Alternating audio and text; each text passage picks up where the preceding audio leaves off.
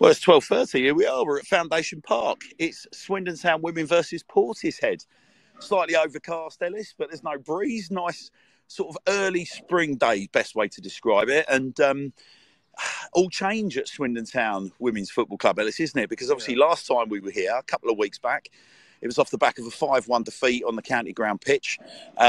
Swindon Town going down to the Southampton Women, or the Sirens, not to be affiliated with the Premier League Southampton, but we're all changed. So James Lally, unfortunately, was thanked for his time at the football club, as indeed was Keelan, his assistant, and the poor gentleman was shown the door, and then we find ourselves here at Foundation Park today, live with new manager, who's going to be joining us in 5 minutes' time. We've got Mike Cook, former Gloucester City and former Chippenham Town men's manager, who's made the transition over to coach the women's game. I believe it's his first time coaching the women's game.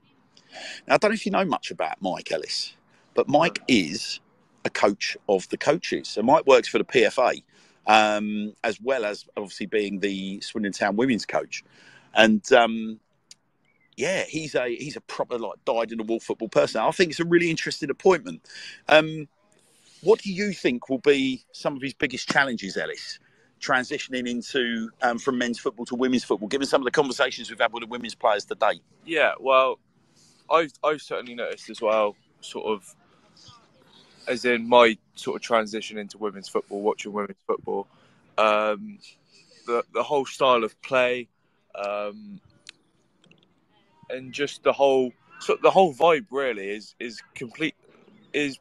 very different to the men's game, and I think that will certainly be a huge factor. You can't come in with the same the style of play that you probably had in the men's team might not work with these. Also how you communicate with your players again will be very different. So there are certain physical boundaries as well, aren't there? Yeah. When he can't enter, obviously, the changing spaces.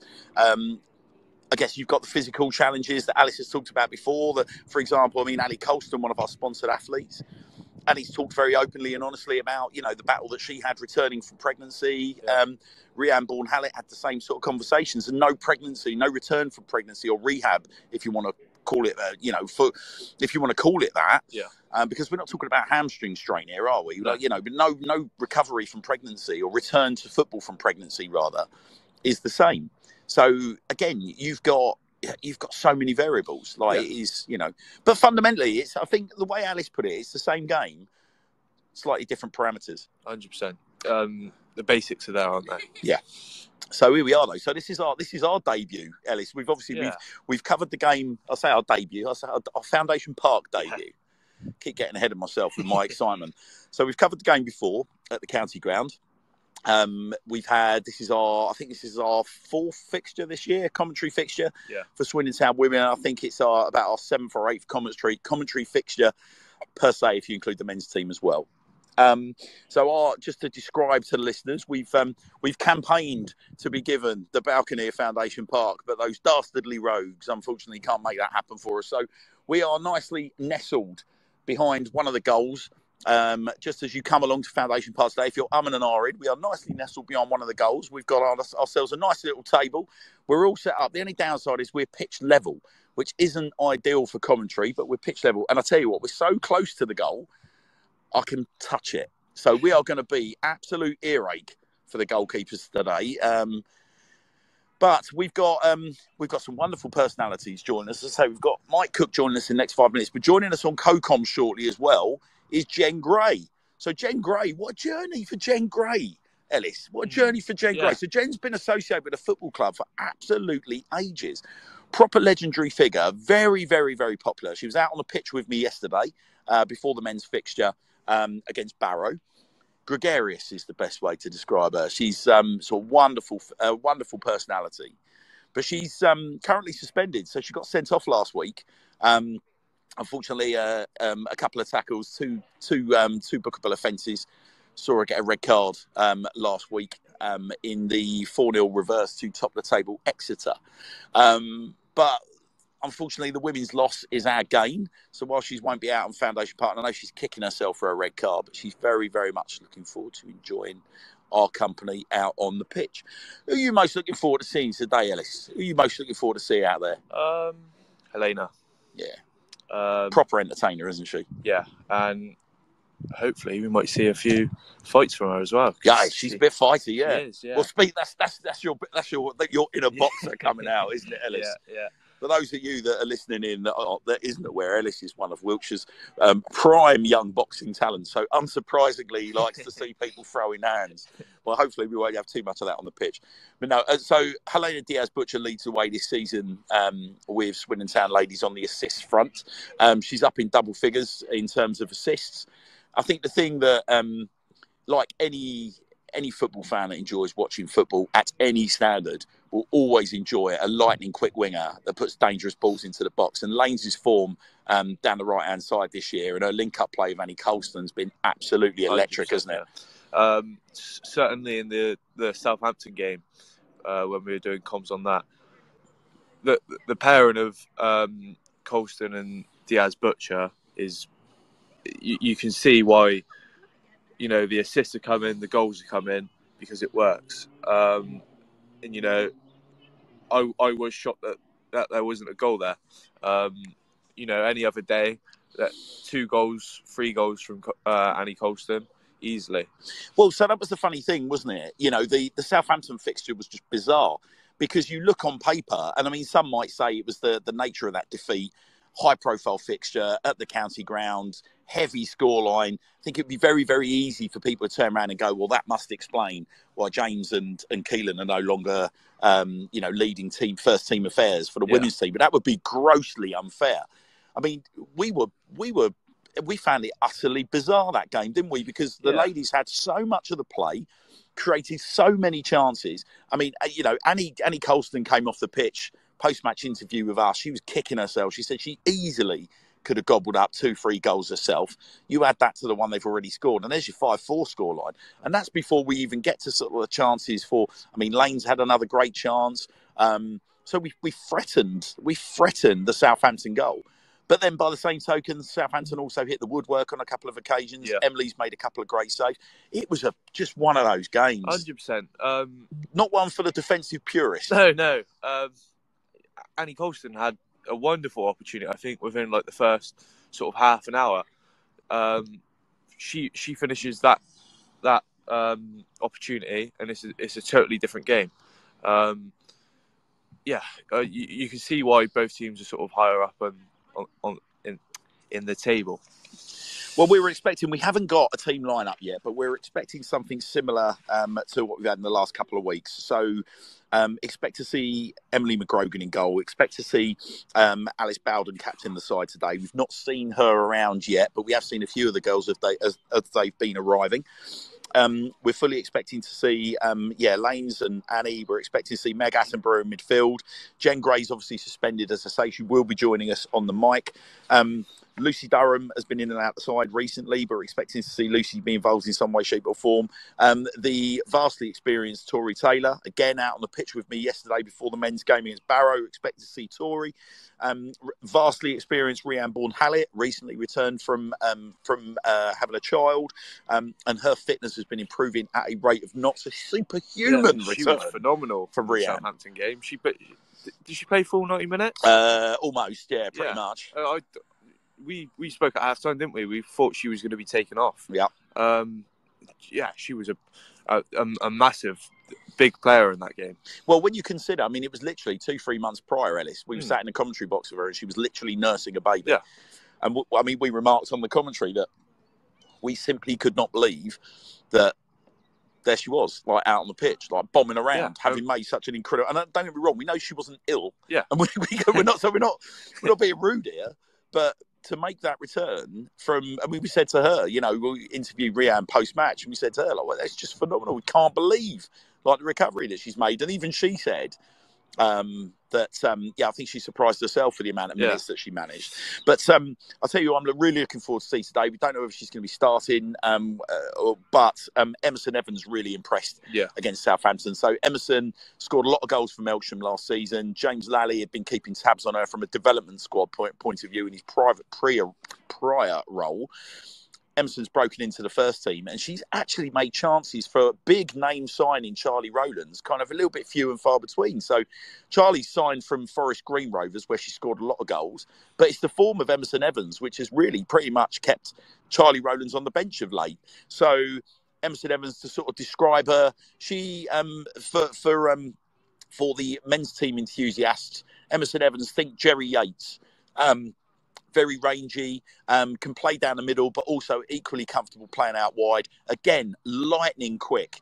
And I think the thing that really excites me about Emerson is if you've got Emerson playing in a front three with Annie at the tip of the spear and Lanes and Emerson either side, pace in football, Ellis, as I said before, is such a valuable commodity.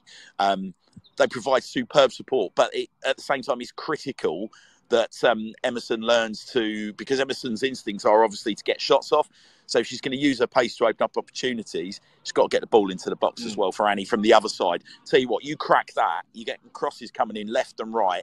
I mean, Annie, who's got, I think it's 27 goals this season in all competitions, in 23 appearances. I mean, that's manna from heaven for a number 9, isn't it? Having that sort of supply line. Yeah, that's it. A defender's nightmare. Like you said, pace is a massive, scare for defenders. So yeah, you've got that from both sides, and it's not going to be a fun day for the defenders. No, so we're expecting, again, in amongst the squad, and we will be confirming as soon as we've got team lineups, but we will be expecting also to be seeing Charlie Rowlands, Nat Goodright, who was with us yesterday in the stadium, Ella Harries, Cat Back, and Mia Mugford. And Mia has been here pre-game. And we know we're going to have Mike Cook joining us shortly. He's lurking around behind us. Ellis, he's a very, very popular and in-demand man at the moment. There are a lot of pulls on his time. But I go back to what I was saying earlier.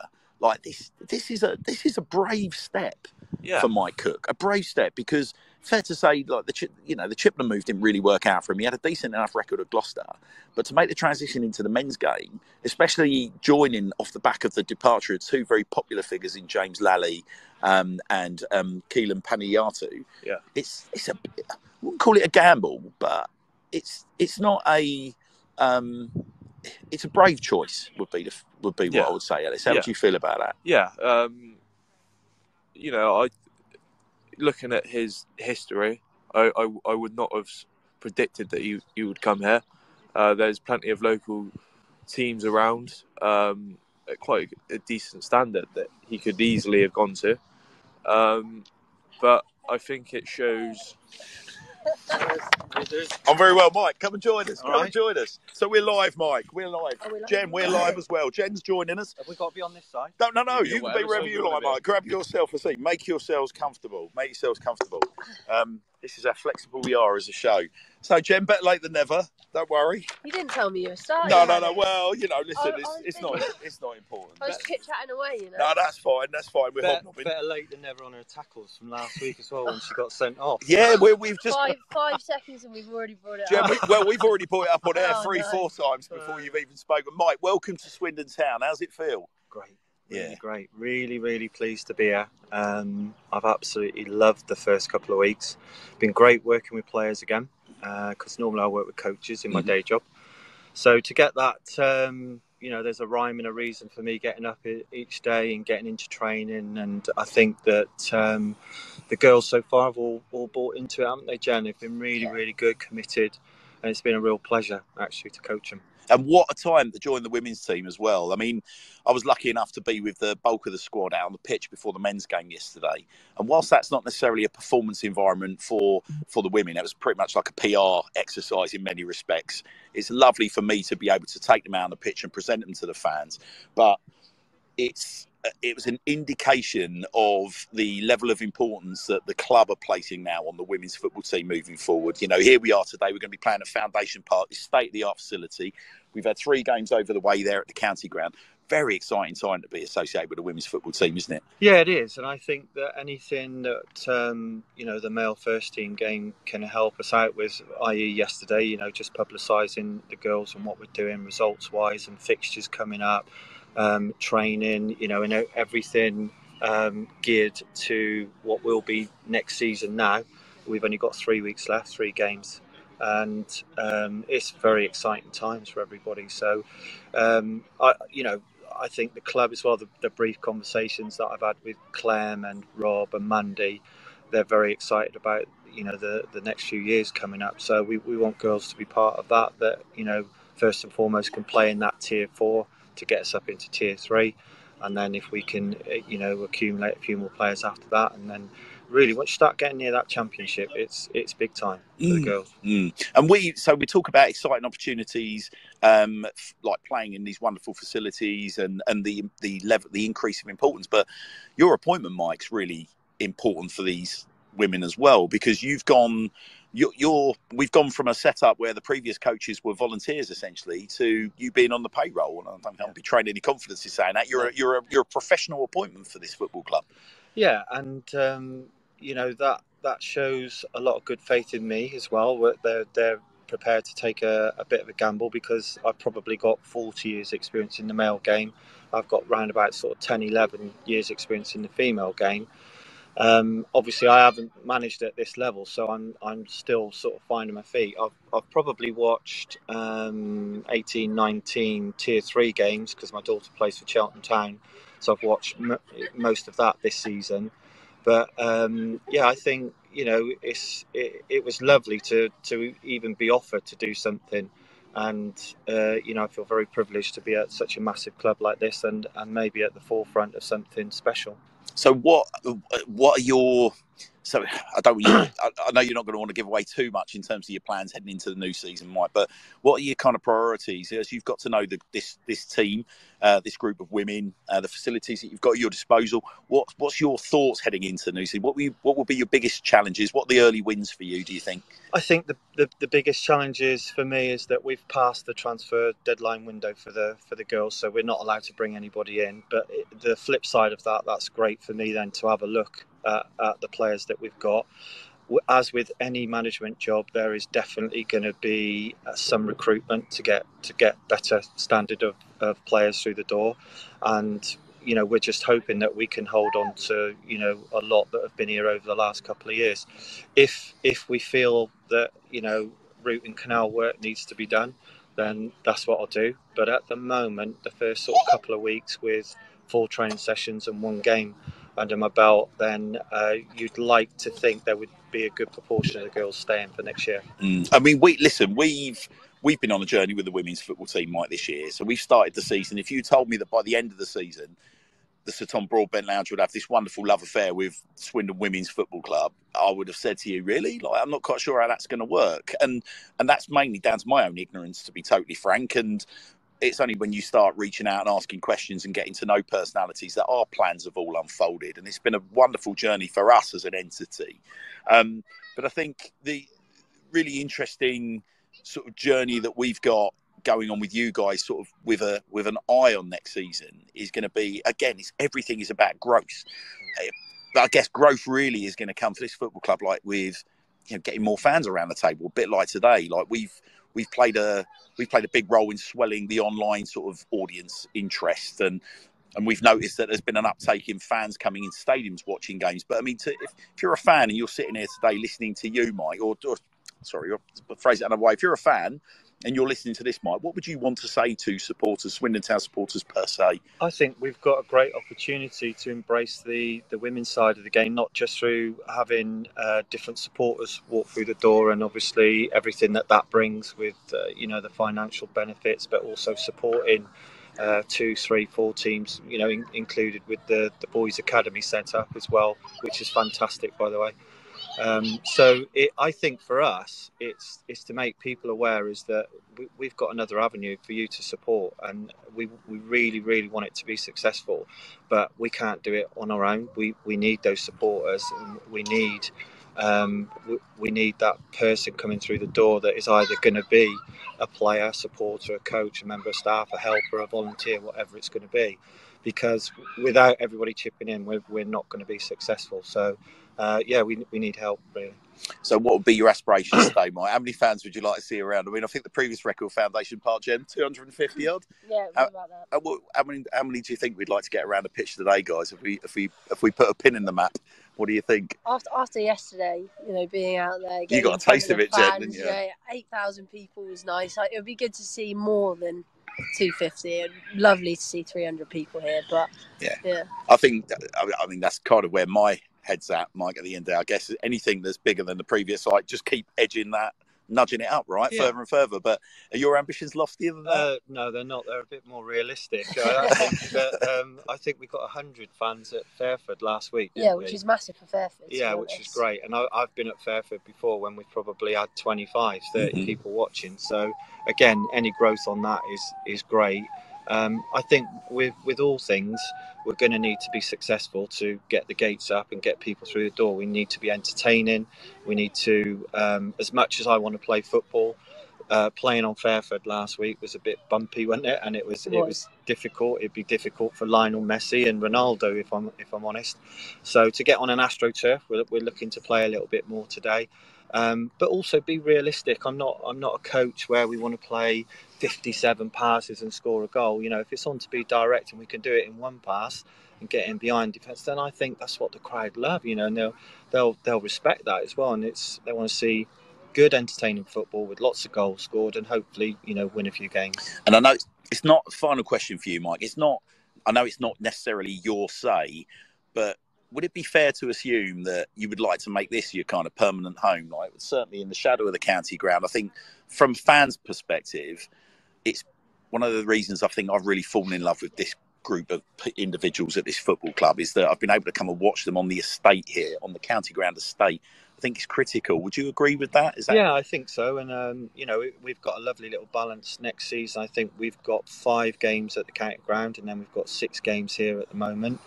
That's a big proportion of your home games, guys, isn't it? And it's going to make a difference, if I'm recruiting players and we can say to those players, look, we've got 5 games on the county ground. What a fantastic thing that is to go for as a player. And bearing in mind, a lot of the female players have just played on park pitches, and it's, one man and their dog's been watching. So to all of a sudden get on the county ground and you've got, 500 to 1,000 people watching you, then that's fantastic. That's what we want, isn't it, Jan? Yeah, even a lot of the sort of Championship Super League teams don't get that many home games on their first team's pitch. So to have 5 on the county ground is massive. Yeah, and as I said, you guys clearly have got that kind of playing the management view of it. Myself and Ellis, from a fan's perspective, I'm not just being polite because we're sat here and we're not being paid to do this, guys. Let's remember. I had a conversation earlier. Got some Swindon fans that are listening today that are going to absolutely lynch me for what I'm about to say, but I genuinely am here in Swindon this weekend because of this fixture, not because of the men's fixture. Hand on heart, the conversation my daughter and I had was, well, actually, it's a double header. We were really excited to come down and do the commentary with you guys today at Foundation Park. And actually, the men's game yesterday, it was a dead rubber. It was a little bit, obviously, I've got my on pitch duties that I had to do before the game. But it was a bit like, I was a little bit arm up my back, to be honest with you, at the moment. Whereas I'm really excited to come and watch your game today. We've got lots of skin in the game, and I say that absolutely sincerely. So it's exciting times, but I just got to stress, as a fan, I think I've said this to Clem, it's so important that we watch you guys, that we come here to this place. Last week, Mike, I was in a filthy mood. Last week I was in a filthy mood. Off the back of Town's performances, we walked into the county ground ready to watch you guys play, and my mood just totally lifted. And I said this to Rob on air. Rob Angus and I were sat in the director's box, and I said to him live on air, I said, that's something you can cash in on, right? Something you can cash in on. Yeah, and I think if we've got games at Fairford Football Club, who we are really appreciative of them for allowing us to do that as well. People are not going to make that effort to travel up the road half an hour, 40 minutes. So to have something on your doorstep and, watching young players and young supporters come through that door. Surely that's what it's all about. Got to be, right? Got to be. Community club, right at the heart of his community. Mike, we wish you all the best. Brilliant. Best of luck, buddy. I'm going to go off and do the team talk now. We're going to very much enjoy watching today and providing full match commentary, Mike, of your wonderful lineup. We've got team lineups due shortly, aren't they? Yes, they are. Super. All right, super. Thanks, Mike. Take good care. Wow, Jen, he's an impressive guy, isn't he? He is. Very impressive guy. You definitely notice the change with Mike coming in.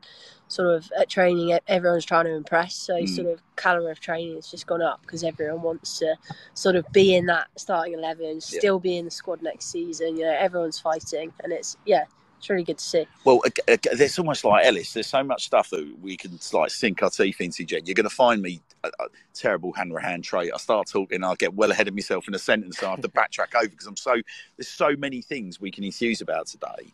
I think the really exciting sort of aspect of today is just contemplating your squad, all the characters you're talking about, being in that position where I can imagine it's like, as you've said to me before, as this season's unfolded and you've got opportunities to play games in there, the idea that you might not be part of that moving forward, you don't need any more motivation, do you, to bust your ass in training? You don't want to lose that, do you? Absolutely not. I think not a single one of the girls isn't fighting right now to be here because everyone is just sort of getting behind it. Everyone wants to be here. Everyone wants to do this for Swindon. And just getting the support from the club really allows us to do that. So it's amazing. I'll tell you what really excited me yesterday as well was getting a feel for what it means to you guys as well, wearing the shirt, wearing the badge. The wonderfully socially awkward Nat Goodright, who hopefully will be out there today, was a prime example of that. Nat's a season ticket holder, has been for many years watching the men's football team, but she was expressing in front of all these fans how it feels to her, like to not only to sit there and watch her heroes out on the pitch, but now she's got this wonderful opportunity to actually wear the shirt herself and play in front of the same supporters. Like what an opportunity. And you feel that runs throughout the squad. I mean, I took a bunch of you in the town in with me, and your faces were you were totally lit up, and it was lovely seeing you all get pats on the back and the lovely reception you got going around the pitch. What did that feel like yesterday? Honestly, it was brilliant. I couldn't ask for a better reception. Sort of when you said, "Oh, go do a lap of honour," we all sort of gave each other a little awkward look. How's this going to go? Are people even going to acknowledge that we're walking past them? But yeah, we got sort of great reception from all the fans, and it was amazing. Even the boys sort of gave us a little clap as we walked past them as well while they were warming up. But yeah, I was saying to you yesterday, I came to the county ground on a tour with my village football club when I was about 8 years old, and was sort of taken into the back end. We looked at the gym, we saw sort of all the facilities, and then sort of 20 years on, and I'm sort of playing at that stadium, training in that gym that I went and had a tour around. It's amazing. And many of the other girls sort of feel the same, I think. And the pitch is incredible, isn't it? I mean, Marcus Cassidy, groundsman at Swindon Town, does such an incredible job with that facility. When you're out there, you're pinging the ball about. Again, you just talked about Fairford, and it's, you know, I don't want to be disparaging because they've made such an effort to support the women's football club, but you cannot compare with a professionally prepared, you know, unfortunately League Two pitch, but we know that pitch is well below its level of quality. Sort of playing quality. How do you find the difference? Yeah, I mean, it's amazing. You have to completely sort of change your style of play when you're playing on different pitches as well. At Fairford, you've always got to be prepared for that bobble, that bounce, you know. So you've got to have the extra touch. Yeah, your legs are heavier, you're sort of trouncing through the muds. But here, it's almost like sort of playing on your 3G or anything like that, because it is just flawless. You know, the ball runs so smoothly that you know what you're going to get. And the difference is incredible. You're allowed to play football more on there.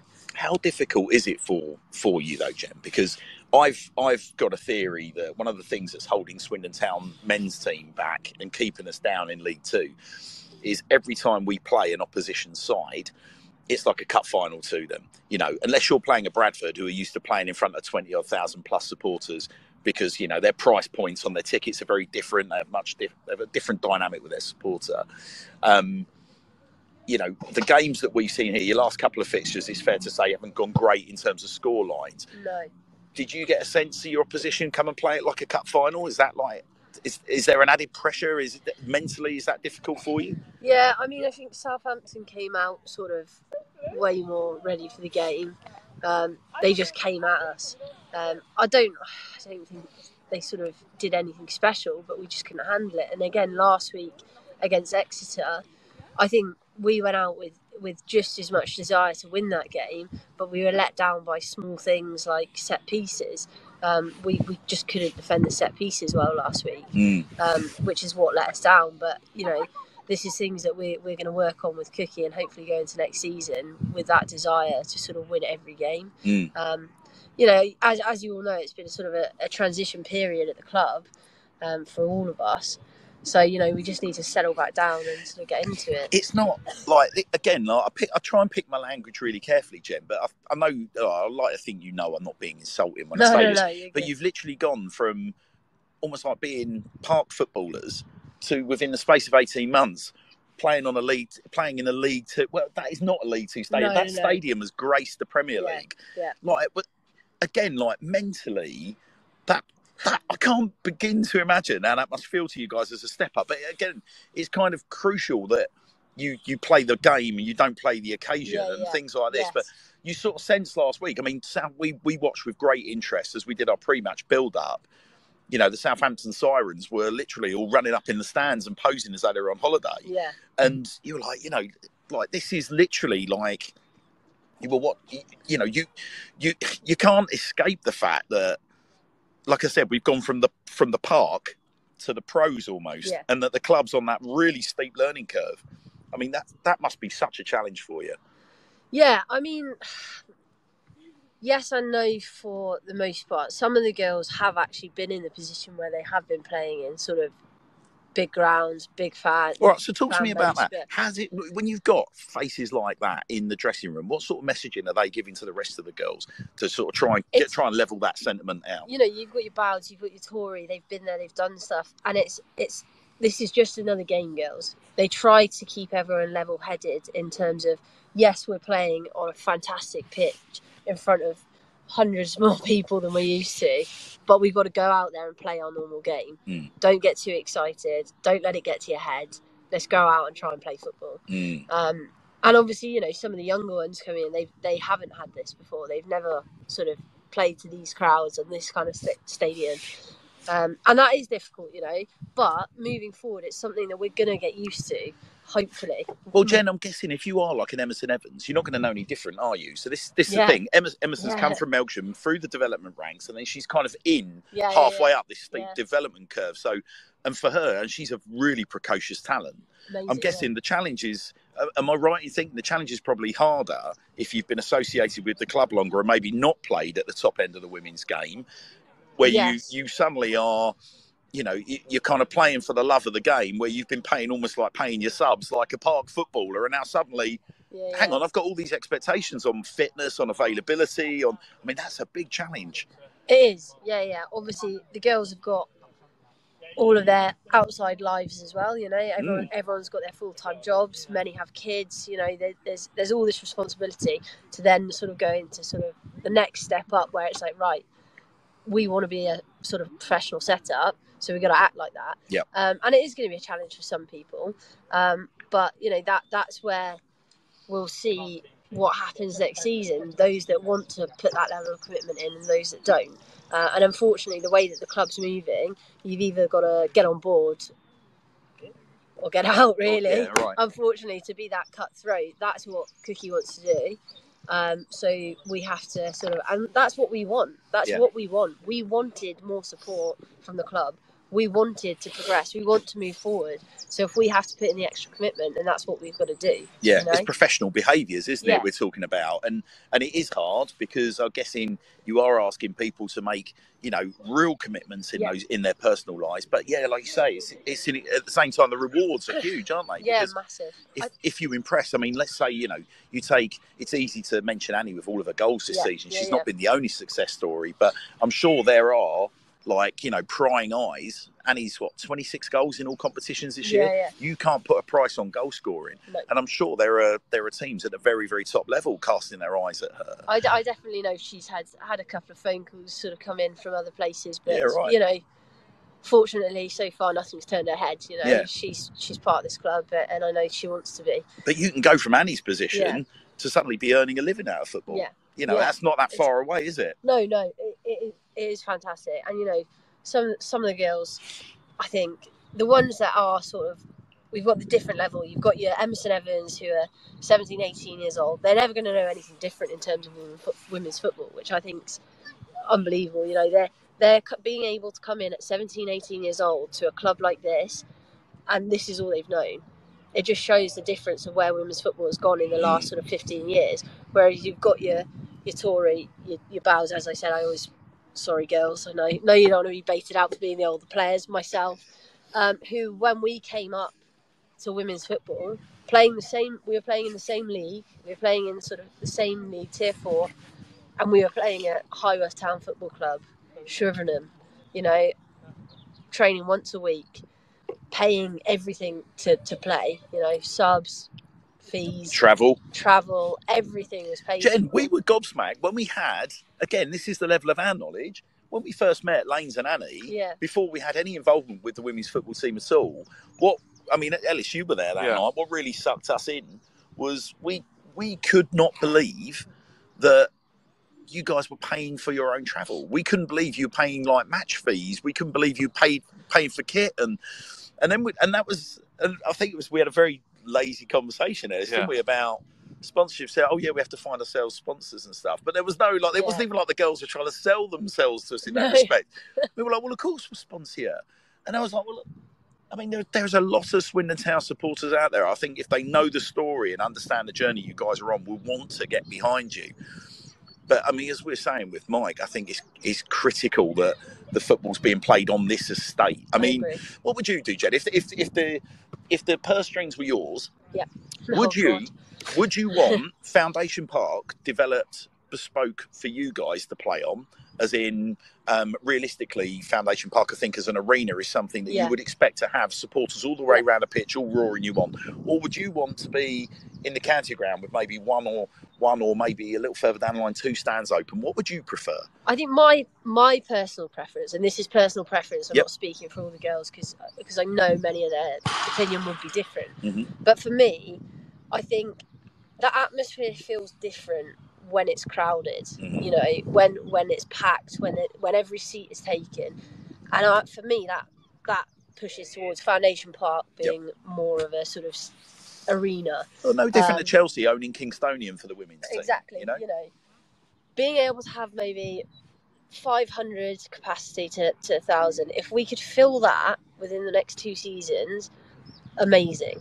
To the point where we actually get too many people to come here, that then we're like, okay, we'll look at transferring somewhere bigger. But for me, like, the best atmosphere that we've had at games this season has been probably Larkhall at home and Bournemouth at home, and they were both played at Foundation Park with busy sort of crowds. And then along with that was the Poole Town game at the county ground, because we publicised that massively. FA Cup game had, I think it was 800 people there, if I remember correctly.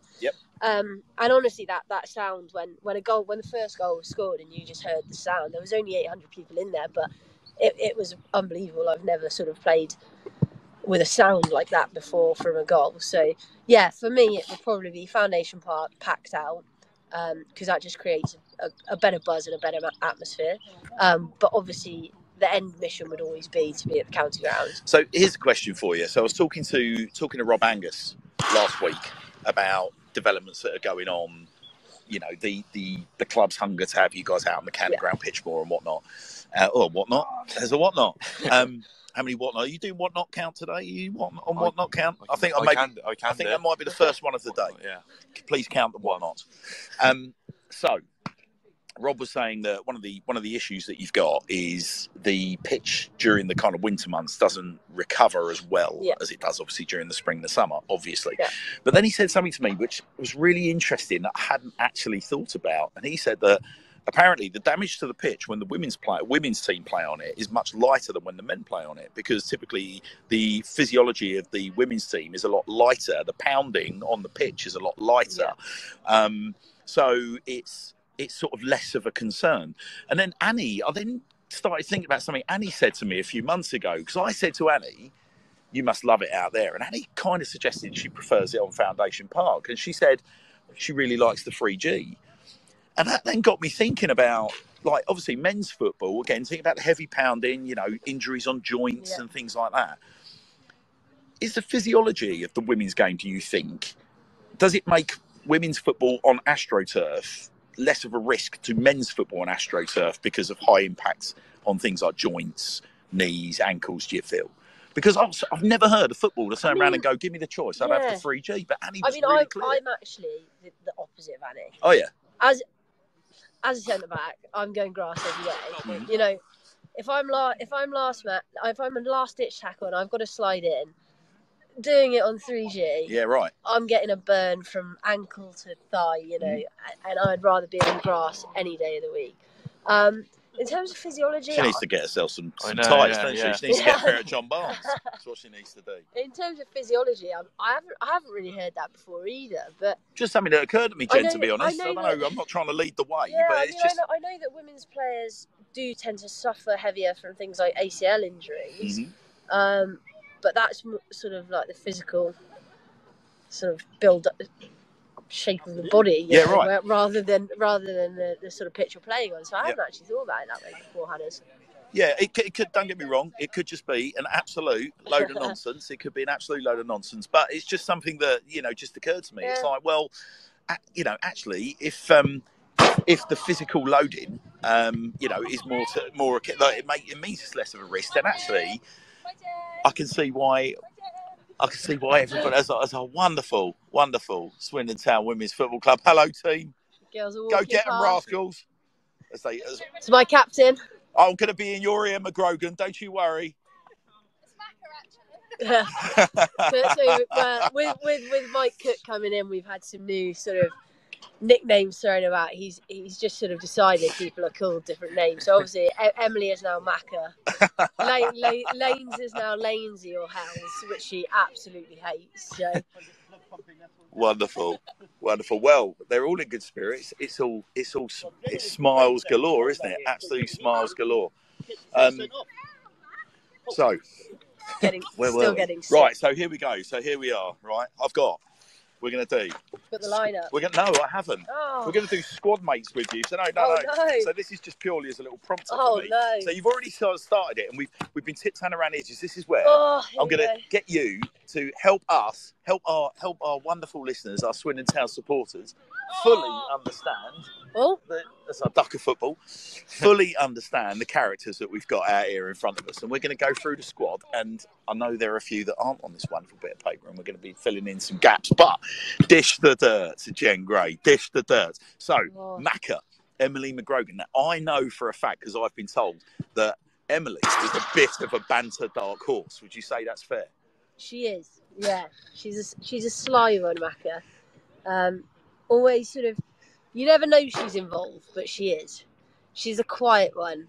She's got a twinkle in her eye, hasn't she? She was heavily involved with hiding one of my boots at Maidenhead away.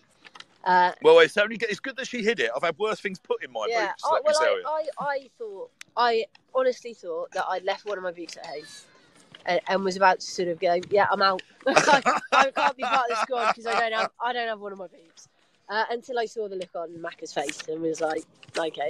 I know what's going on here. Phenomenally talented goalkeeper. She's really turned heads, hasn't she? And as she's sort of, you know, as the ageing process is taking on, as she's growing, you've seen her confidence over the course of the season grow, isn't it? I mean, it must be great for her to hear that people have got so much confidence in her. But she's a huge presence beyond the defensive line, isn't she? Sorry. Hello, Meg. How are you? I'm good. How are you guys? Very well, thanks, mate. Good. Best of luck. What's she like to play in front of? Yeah, brilliant, to be honest. Her distribution's great.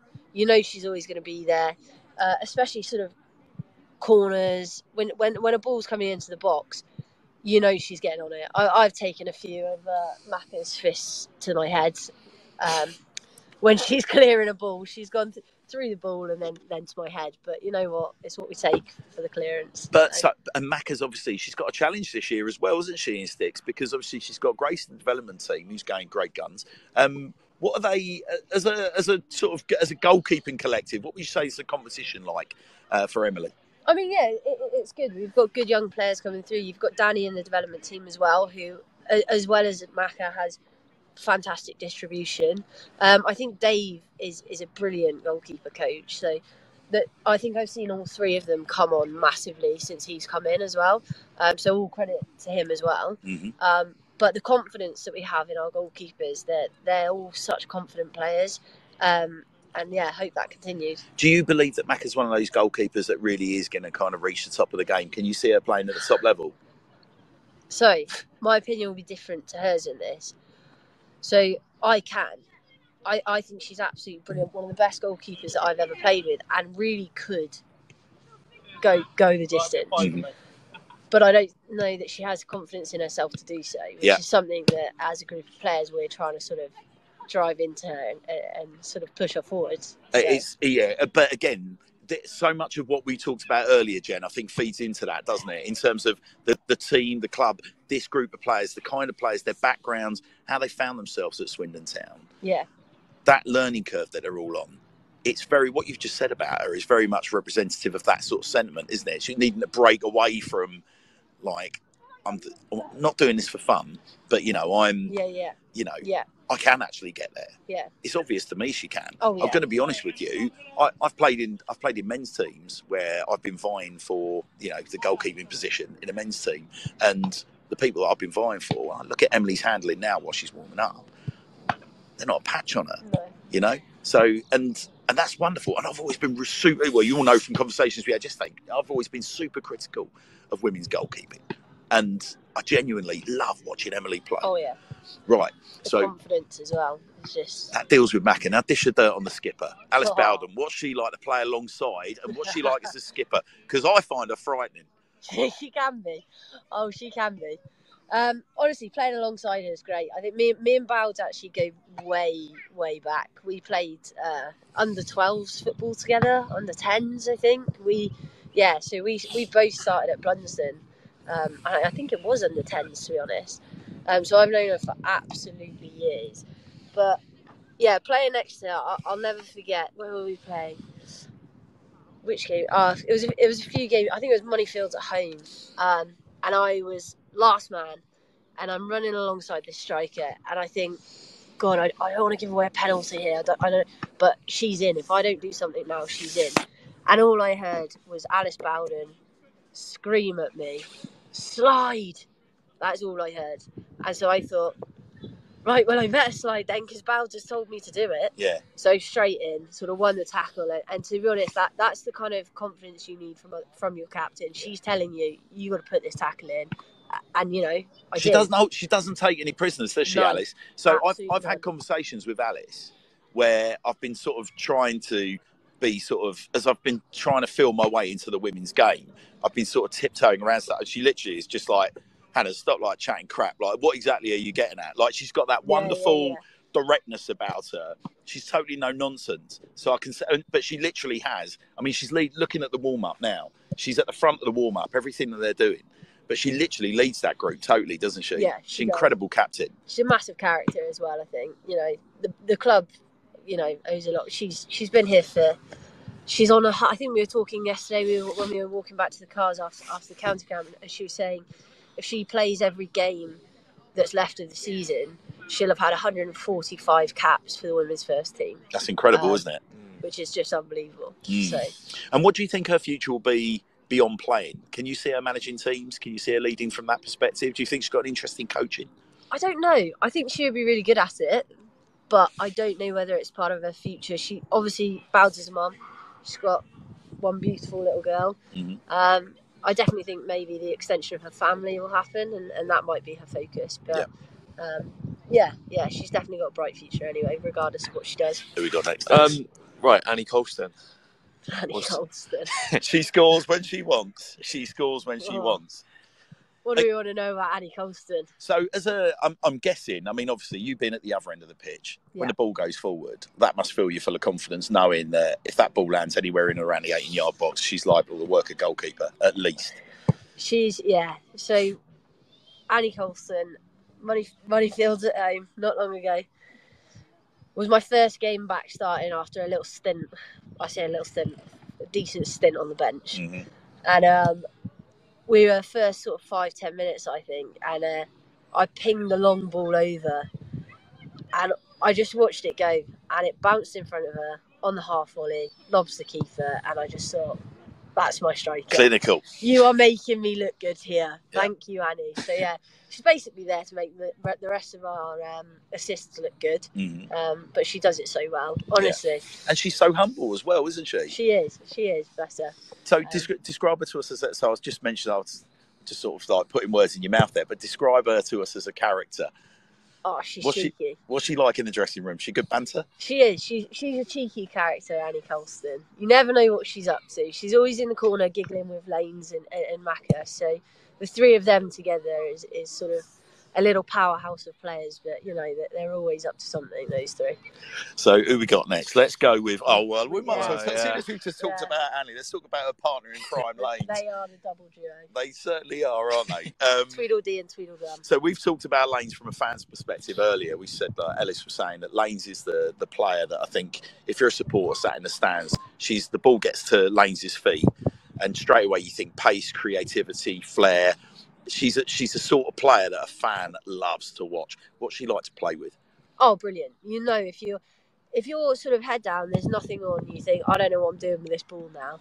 You think, right, I'll put it in the corner, Lanes will get onto it. If there's, you know, that if there is nothing else on, hit that corner flag, and 90% of the time, Helena is going to get there. And she's another player that's pretty much grown up here as well at this football club, isn't it? The family of Swindon Town through and through. Steve, her dad's a big part of the committee as well. So yeah, she's brilliant to play with, and you know, every time I've sort of had people I know come to the game to watch, after they always say to me, "Who's that girl on the wing? Christ, she can run for days. Her legs, she's so yeah. Everyone notices Lanes. And she literally is a 90-minute player as well, isn't she? Oh, yeah. She's unbelievably fit. But even watching, so even Lanes at the start of the season, I was saying she was a 90-minute player then, but you see Lanes' fitness levels have noticeably increased as well as the season's gone on. Yeah. She looks like a totally different kind of physical specimen as the season's unfolded. She's really committed. I guess what I'm trying to politely say is she's really committed to the sort of more professional approach to your training. You can see that in her. Just see the change in her. Yeah, I mean, like we were talking about it yesterday as well. You look at Lanes as a fullback and you think, got no issues here. I'll knock her off the ball because she's not a big physical player. But we were talking yesterday, and I can remember a time where Lanes has had me on the floor. You know, she uses her body weight so well. All she does, she sees you coming. She puts her stance in, and she puts players twice the size of her on the floor. Johnny Williams. She's very Johnny Williams, Ellis, isn't she? When you watch her play, she's not. And I don't mean that as in she spends a lot of time on the deck. I was going to say she doesn't. I was just but... about to say she's not on the floor as much.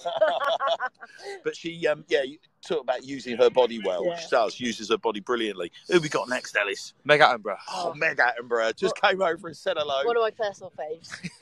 So the thing that really, I mean, listen, from my point of view, Jen, I love watching Meg because she really is box to box. Oh, yeah. Would you say it's fair to say she's probably, I mean, appreciate she's a personal trainer away from football, but she really does like give lung-busting performances out there, doesn't she? Oh, she is. I would have to say that Meg is probably physically number one within the squad in terms of fitness and strength. You know, she puts in extreme dedication to get herself there as well. It's not come easy to her. She wasn't born naturally sort of giftedly fit. She has worked her arse off to get to where she is. And I think it shows in her performances as well. You know, she's getting more confident on the ball as well, because it's not just her physicality and her fitness. She's also great with her feet. She's really good on the ball. So, yeah, you're seeing all of that this season as well. And I think there's a lot more to come from Meg. Another name that is going to be no stranger to Swindon Town supporters is a certain Miss Gypsy Vivash. So, again, family lineage at the football club. You know, her uncle Adi, stalwart of the men's team, part of the 1993 promotion squad to the Premier League. What can you tell us about Gypsy? Again, one of those names, she's been associated with the club for a very, very long time. Tell us what you can. Dish the dirt. Gypsy's a brilliant player to have around. She's come sort of out of herself massively in the last season as well. I first met Gypsy when I came here about 4 years ago when I started, and she's so quiet. That's one thing that has noticeably changed. Is she's just come into herself. She's so much more confident as a person and a player now. And I think this season's performances have showed that. She's so much more confident on the ball, driving forward. She's got a brilliant ball into the box. She's had a decent. As a left back, she's had probably more assists than anyone else, other than Helena, more assists than anyone else on the team, pretty much. Mm-hmm. From all the way at left back. So, I think she's one to watch, to be honest. There's a lot more to come from her as well. Yeah, well, again, she's she's only young. Yeah. 22, 23. A pup of that. And speaking of pups, Lucy Durham. Tell us all about Lucy. Lucy is a brilliant character. I have absolutely loved Lucy coming in this season. She's sort of like a ray of sunshine at every sort of session. She's that player that the coach talks and he explains what's going on, and you look at Lucy and it's just glazed eyes, and she looks over and she goes, "What did he say?" And she's just brilliant to have around. And I also think that her confidence in playing has sort of come out towards the end of the season. She's getting a lot more minutes now. And just getting more confident on the ball. She's got a brilliant shot on her as well, which we haven't been able to see so much yet. But I think, again, also very young, 21 years old, so got a lot of time to sort of improve and come into herself here at Swindon. So, yeah, hoping to see a lot more of her next season. One of the Tom Broadbent Lounge sponsored athletes, Anna Barnes has just returned to the club. So how nice was it to see Barnesy back, or Digger as we christened her recently on the show? How lovely was it to see Digger Barnes back at the club? It's brilliant. It's always brilliant to have sort of socially awkward Digger Barnes. She told me. She says, "I'm socially awkward, Hannah." Really? I would agree with that. When I first met her, again, it's the same sort of like your Gypsy, your bar. We've had a lot of players who've come in really shy and sort of quiet, and when they leave her, she can't shut them up. And Barnsley's one of them. She's come in the second time, and it's a whole different Barnsley. The first time she came in, she's quiet, she's a bit shy, and then the second, again, I'm telling you, it's Annie and Lanes. Same with Macca, she was quiet and shy, and then Annie and Lane's get into them. Barnsley's come back, and she's, it's a whole different player. She's so much more confident, and I think, again, confidence in personality, I think it does transfer through onto the pitch as well. Like when you're confident in yourself, you play better as well. So I think we've seen that in a lot of players this season. Who we got next, Ellis? Tori Taylor. I was going to say Lucy Durham, but we've already done Lucy. Yeah. Tori Taylor. So Tori, what an absolute treat it was to be in Tori's company yesterday. I tell you, this was my perception of Tori, and you're going to probably say, no, she's totally different to that, Hannah's. Come on. But yesterday, Tori stands there. She's the dark horse in the back with this sort of like cheeky grin on her face. And she doesn't say anything. But then the minute you say something to her, she's like straight on it. It was almost like she'll wait for you to come to her, and then it's banter non-stop. I was absolutely, just to put you into perspective, dear listeners, Tori Taylor's got a pair on her, let me tell you. She turns up in the town end wearing a West Ham coat. She doesn't care. She's got a pair on her, let me tell you. West Ham coat in the town end. She's got some front. But tell us all about Tori Taylor. Wonderful personality. I really enjoyed her company yesterday. Tori Taylor's brilliant, and she's so good to have around as well. I got the scorn from her yesterday announcing that she's the oldest player at the club. But, but I think you need those players sort of with, you've got Tori and myself who are sort of like the old heads. But having her around is great. She comes with sort of a wealth of experience and knowledge that she's not scared to share with everyone. Yep. And I think having her on the pitch especially as well, she was playing a sort of more attacking midfielder role at the start of the season. She's moved to more of a number 4 towards the end, and I think it's just suited her down to a T. She's had more sort of visibility of the game. She controls the game more, and she's able to just sort of talk to everyone all the time. And as a character, from as you saw yesterday, she's just brilliant. Yeah. She's just genuine person. A real mum of the group as well, I noticed. Yeah. I mean, as you would sort of expect her to be because she's the more experienced pro. But she really sort of adopts that role of being, someone in the squad that the younger players are very much kind of hanging off. And I mean that in a nice way. 100%. She's someone that you can go to for advice. But also, she's not going to mollycoddle you as well. If you go to her and you say, talk. Do you think, like, how do you think the performance was? If you had a shocker, she's going to go, to be honest, not your best, you had a shocker. She's going to tell you it straight, but she's going to then say, this is what you need to do to change that. She's not just going to say, well, you've had a mare, see you later. She'll go, this is what you've done, but this is what you need to do. She's here to improve everyone as well as herself. So we've already talked about the next lady, haven't we? Rianne Bourne-Haller. Oh, what a girl. What a girl. Right, now listen, I want to open up by saying this to you, Jen. Right, Yeah. We talked. We talked. I don't know how we end up as a couple of guys, talking about it. We started talking about this earlier, and it seems to be a common theme. That the notion of recovering or rehabbing from pregnancy and childbirth is obviously as a guy, you're never going to fully appreciate what it is to return from pregnancy, obviously. But guys will return from serious long-term injury and they'll know the pain of rehab. No pregnancy, no sort of childbirth process is the same for, it's different from one woman to the next. But Jen, was gobsmacked that only a few months ago sat in the commentary box with Ree as she's nursing a newborn baby.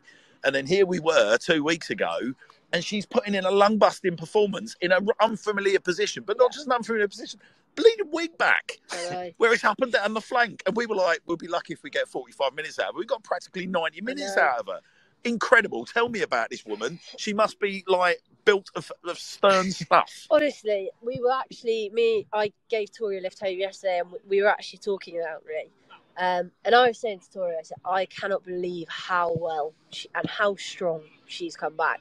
I said to Tori yesterday, I said, I think she's come back stronger than when she went off pregnant. Wow. But I think part of that is just that desire to be back as well. I can't believe how sharp she is after having a baby 4 or 5 months ago. It's unbelievable. Her touch is still there. Her passing is still there. And if anything, it's better. She just looks so sharp. And I honestly couldn't be prouder of her. She's come back and she's shown what it means to her. And I think she's getting her deserved by being in the starting lineup again today. Well, we've just had the starting lineups. But look, let's give the listeners the starting lineup, shall we? And then we'll come back to our teammates because we're about 2/3 of the way through. So Swindon Town women line up today as follows. In goal, we've got Emily McGrogan. Gypsy Vivash, who'll be expected to be left back, I'm guessing, Jen, today. I think so, yes. Ella Harries, where were we expecting Ella to play? Right? She'll be at full-back. She'll be right full-back. And then we've got Sky Hull, who I'm guessing is going to be right centre-back. And then Bowd's on the left centre-back position. Rianne Bourne-Haller, do you think she's going to be slotting back in more sort of central midfield? Yes, I think it'll be Rianne, Meg Attenborough and Mia Mugford here. Meg Attenborough and Mia Mugford making up your centre midfield three, and then it looks like three up top by the look of this, as we predicted before the game, Ellis. It's looking like Annie Colston at the tip of the spear, supported by Lanes Diaz-Butcher on the right-hand side and Emerson Evans down the left-hand side, which is perfect timing because, teammates, Emerson Evans. Tell us a little bit about Emerson, because we talked a little bit about her before. Precocious talent from a fan's perspective. What's she like as a personality? Yeah, this is, to be honest, I sing Emerson's praises a lot to sort of anyone who will hear. Not just as a player, but as a person. She's so humble as a sort of 17-year-old with that much talent. She's really here to learn and listen, and she's not coming in going, I'm 17 years old and I'm playing. I don't care what you have to say. You get some young players who just have that arrogance about them, but Emerson has none of that. We were at a training session a few weeks ago, and basically Emily had been told to ping the ball basically at me and Emerson aerially, and he wanted Emerson to deal with it. And after about 3 or 4, she said to me, Jen, how are you winning it every time? And she listened. I spoke to her. I said, look, you need to get in front of me, use your body, put some weight on me. And she just goes, all right, okay. Next time, she sort of gives me the shoulder and wins the ball. But she's not here. She's here to listen and learn, which I think is so good, because players like that will not stop getting better. She's not gone, right, I'm good enough, that's that. She's gone, I'm good enough to play, but I want to be better. And I think that's definitely one to watch. Wonderful. Well, look, we'll just continue. For those of you that are joining us a little bit late, we've got Jen Gray here. We're pitchside. Myself, Hannah's and Ellis, pitchside at Foundation Park, ahead of Swindon Town Women versus Portishead. If you are sitting at home today, you've not got your Sunday plans, what the bloody hell are you thinking? Get off your asses, get down to the county ground, pay your money and get into Foundation Park. It's a beautiful day for the football. Jen is currently taking us through Squad Mates Remastered. She's taken us through every single character, blow by blow, and giving us insights into what makes these wonderful, wonderful ladies that we're going to be watching today taking on Portishead. So we've just had the starting lineups, and Jen is just about to give me similar age group, Yes. not far behind, or not far ahead of Emerson Only in a development. year older, yeah. Only a year. We've got Sky Hull. We do. Nippy defender. Brilliant. What can you tell us about Sky? Another great young player, and again a personality that I've really enjoyed having around the squad. You know, which would be hard, could be hard for me. You know, Sky's come in, and that is essentially how I found myself on the bench, because a fantastic young player has come in. But I can't be bitter, because I tell you what, Hannah, she's bloody brilliant. She is such a good player and a great person to have in the squad that you can't be angry about that. She's only improving things. It's and not personal, it's competition. It's not. She's fantastic. And honestly, again, she's only going to get better. You know, her touch, the balls that she plays are fantastic. And she's a good little character as well. We have a good laugh. She takes a lot of the brunt from me, bless her. But she's so easy to take the mick out of. I can't help it. Hook, line and sinker, Sky. Someone who is really easy to take the mickey out of, and I absolutely loved getting to know this personality when she made us a Tom Broadbent Lounge debut. Just recently signed, re-signed for the club. She's had a previous spell at Swindon Town Women. Is the wonderfully charismatic Charlie Rowlands. Yes. All I want to do is sit and sort of eulogise about Charlie. She's such good banter. It must be great having her back involved with the team. Yeah. She's a good egg, Charlie, and it's really good to have her come back in. You know, before Charlie came in, I think Annie didn't really have much. We didn't have many forward players, and I think having another experienced striker who has proven record of scoring goals on our side is just brilliant. And again, a great character. So it's a good job I like everyone, isn't it? It is a good job you like everyone. This would be really awkward. Well, there's a reason we brought you along today, Jen. You're generally universally liked. The problem is you're not going to get any dirt, because I love everyone at the club. I can't help it. So, interestingly, we said about, I think it's an interesting challenge for Charlie, isn't it? Because she said to me, coming back to Swindon Town, was that, you know, she'd been convinced that she will get opportunities, that there will be big opportunities for her to develop. She's got massive ambitions in the women's game. But interestingly, her returning has sort of also coincided with the explosion of Emerson Evans as an opportunity. Yeah. So it's not just about Annie can't stop scoring, but then you've also got Emerson coming in on the left-hand side. Yeah. So it's got to be quite hard. She's going to have to be patient, isn't she? At the same time. She is. I mean, patience, you've got to be patient and you've got to just work hard. All you can do is work harder. That's how I found myself. You know, I went through a big stint on the bench, and then until now, unfortunately. But I started the last 3 games in a row. Yeah, we remind those that have just tuned in that, of course, at the moment we find ourselves sat here with Jen Gray suspended following a red card last week. It was 2 yellows, all right, Hannah? Well, it was 2 yellows, yeah. Which I know, it's not the same. But as well, I don't know, you're starting to sound a little bit like Luke Williams. As if 3 draws make a win. But yes, no, 2 yellows make a red card in my book, Jen Gray. There's no getting away from that. This is true. But she is going to have to be patient. She's going to have to keep working hard. And show her grit as well. And I think that's something that Cookie wants to see. He wants to see that you're willing to work hard and you're willing to get through those hard times as well. You need to have sort of a bit of grit about you to show that, all right, it's not going in my favour now, but what am I going to do to change that? I think what's really exciting from my perspective as a supporter is that, Annie, we're in a privileged position that we can have these conversations with you guys, but Annie was very keen to point out that, she really, really welcomed Charlie's arrival at the football club. Yeah. You know, that as a number 9, even though she's there, she's busting her ass and she's scoring goals and her stats are brilliant. At the same time, I guess nothing quite drives you on like someone wanting your shirt, right? Exactly. So that's a positive. Exactly. So Charlie Rowlands, well, like I say, absolute diamond. And then another 2, speaking of diamonds, this was probably one of my favourite moments yesterday, being able to introduce Nat Goodright to the Swindon Town fans, because Nat couldn't be more Swindon Town as she tried. No, generation after generation after generation of family members got season tickets. She's a season ticket holder herself up in the Arkles. And yesterday she was just so shy. And then I asked her the question, what does it feel like wearing the red and white that I know you love, and that badge on your chest? How does that feel? And her face lit up and she became like a different person, almost like in the click of her fingers. She loves this football club, doesn't she, Nat? Absolutely loves it. But, yeah, she is a great character to have around. You know, someone who actually sort of, it's all heart for her. You know, she does it because she loves this club. You know, she's grown up watching the men's team, and again, she's slightly younger. You know, she hasn't seen this as well. She's been at the club for years, and for her to now be able to play on the county ground and call it her home ground when she's there, unbelievable. She never could have even dreamed of that when she was a kid watching them play. So listen, I'll take you back a few years. This is where I love Nat's story.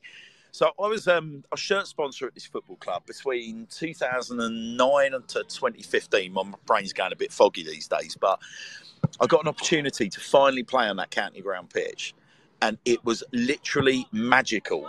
To think that Nat's in this position where she's playing for Swindon Town, legitimately on that pitch, but also going and supporting Swindon Town maybe the day before, just blows my mind. Like, what must go through her head? And like I said, I said to her yesterday, what does it feel like? And I cannot begin to describe how a sort of shy individual that's hiding behind you lot just suddenly became the life and soul. Yeah.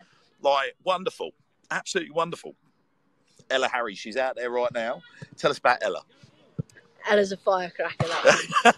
Honestly, one thing I say about Ella is I wouldn't want to get on the wrong side of her. But again, this is another young player that's come through the setup. She was in the development team last season. Mm-hmm. Was sort of given the nod this year to come up to the first team, and she's had a lot of appearances, you know, and she's done a really good job. So hopefully she can keep progressing and be a big member of the team next year. You know, she's got many years ahead of her. She's only she's one of the young ones, 18, 19 years old. Mm-hmm. So yeah, she's been a really good player to have around. And Kat, we got Kat. Have we got Kat on the bench today? Kat's on the bench today, isn't she? Is she not on the bench? No, she's not here today. So tell us about. She's not here, but tell us about Kat anyway. Kat's a great personality. Kat back or Catherine back, depending on whether or not you're reading a squad list. Kat back is that player that is 100% all of the time. She never has an off day at training. You know, sometimes you come in and you can see someone's lethargic. She's not here. You can say something nasty about Kat. You don't realise that. Well, if you're listening, Kat, we're going to say something. We're going to find a really nasty story about. Well, if you like your ankles, don't go near her at training. Ah, there you go. I can't talk much, but she's an ankle breaker. But she's 100% all of the time. You know, she's that player at training who just drives the standard because she's working hard. Honestly, never seen a harder worker during a training session. Honestly, I can't speak more highly about her. Now, the next player also, absolutely, she had me at hello. Mia Mugford, the lady that, and I quote, this is what she got me hook, line and sinker when she said, Hannah's, when I go down like a sack of the brown stuff. But she used a slightly alternative word. When she takes her clatter in, she said she literally causes earthquakes, which I thought was absolutely... But what a wonderful, wonderful character. She's one of those individuals that I'm guessing her return to the football club must have been greeted with smiles around across the board. She's such a great personality. Tell us about Mia. I've really, really enjoyed getting to know Mia this season. I didn't really know her from her previous spell, but her coming back in, as you said, she's just all personality. She's absolutely awesome to have around. You know, when we had St Austell away, me and Mia were sort of in our own world having a Harry Potter quiz for the best part of an hour, while every other player was staring at us like, what is wrong with these two? But she's brilliant in terms of personality. She's honestly one of the best banter in the whole team. Luckily for me, we've got very, very similar sense of humour, and then her playing ability as well. Again, she's a bit like Kat in terms of her work ethic. She's always always running. She's all over the place. She's brilliant. So great character. Very welcome back to the team. Well, to those wonderful listeners that are with us right now, we've got a little exclusive for you, because on the May the 14th at the County Ground, we've already hinted about this on Wednesday night, but we are going to be hosting a Swindon Town class of 2012, the League 2 champions from 2012. The bulk of that squad are going to be taking on a Swindon Town All-Stars 11 at the County Ground under floodlights. And that squad, the All-Star squad, are going to include players from the Macari era, the Glenn Hoddle era, the Steve McMahon era, the Richie Wellens era, and crucially, we are going to have a healthy smattering of the players that are out there in front of us right now. And that includes Helena Diaz-Butcher, Annie Colston. Who else have we got? Mia Mugford is going to be there. Anna Barnes is going to be there. Charlie Rowlands is going to be there, and so is Captain Alice Bowden. So if you are a fan of the women's team and you've not necessarily taken in men's football, or if you're a fan of the men's team and you want to learn more about the women's game, or if you're a fan of both teams, you're just looking forward to seeing the top quality players that we have on show for you today. Well, a good smattering of those ladies are going to be out there on the pitch on the 14th of May. They're going to love that opportunity, Jen, aren't they? What do you think that's going to mean to them? That's going to be fantastic as well. And for them to go out and enjoy it without the pressure of it being a sort of league game or a cup game, I think that would be one of their most enjoyable nights on that pitch. They're going to be playing against seasoned internationals. They're going to be playing against professional men's league winners. They're going to be managed by Richie Wellens. And I don't want to tell you who the other manager's going to be yet, because it's going to spoil things. But we want to keep our powder dry on some fronts. What's really interesting about it was I'm in the process of organising the game with Paul Caddis, and we're going to be the game is going to be a charity fundraiser, raising funds for type 1 diabetes research. So we've been given the County Ground pitch for the night. All proceeds are going to go to type 1 diabetes research. I think the really exciting thing was, as soon as I said to Paul, I think it's an opportunity to get some of our sponsors, to Tom Broadbent Lounge, athletes involved. Paul straight away went, outstanding, Hannahs, get them involved. And as we started sending the invites out to the girls, the expressions on their faces were absolutely tremendous, Jen. So to your point about, I think it's going to be something they're going to enjoy, I'm pretty certain they'll be as nervous going out on that pitch as they will for any of the games they've played out there so far, even though it's a bit of a fundraiser. Right, so back to business, Jen Gray. So here we are. We've had two, I stupidly said on Wednesday night, we've had two 4-0 defeats, but we haven't. We've had a 4-0 defeat, but a 4-0 gap in the scoreline in the 5-1 defeat previously back-to-back. What's going to be the vibe in the dressing room? Because obviously they're going to have to tighten things up at the back, but at the same time, it's a very offensive lineup today, isn't it? It is. I think the vibe's going to be high. I think, we've been training hard. The intensity at training has been really high. Players have been looking sharp. I think they're going to go out there and be ready to sort of take the game with both hands. I think they're going to try and look to get an early goal. And I think they're just going to work on that. They're going to build from that, I think. So strike early, and if they get the first goal, what would you be expecting them to do? Will you be expecting them to just continue, I think press on and on, just keep turning the screw? I think we'll keep pressing. Cookie's quite a direct manager. He wants you to get in early, score goals. He's not concerned about sort of playing the world's most prettiest football.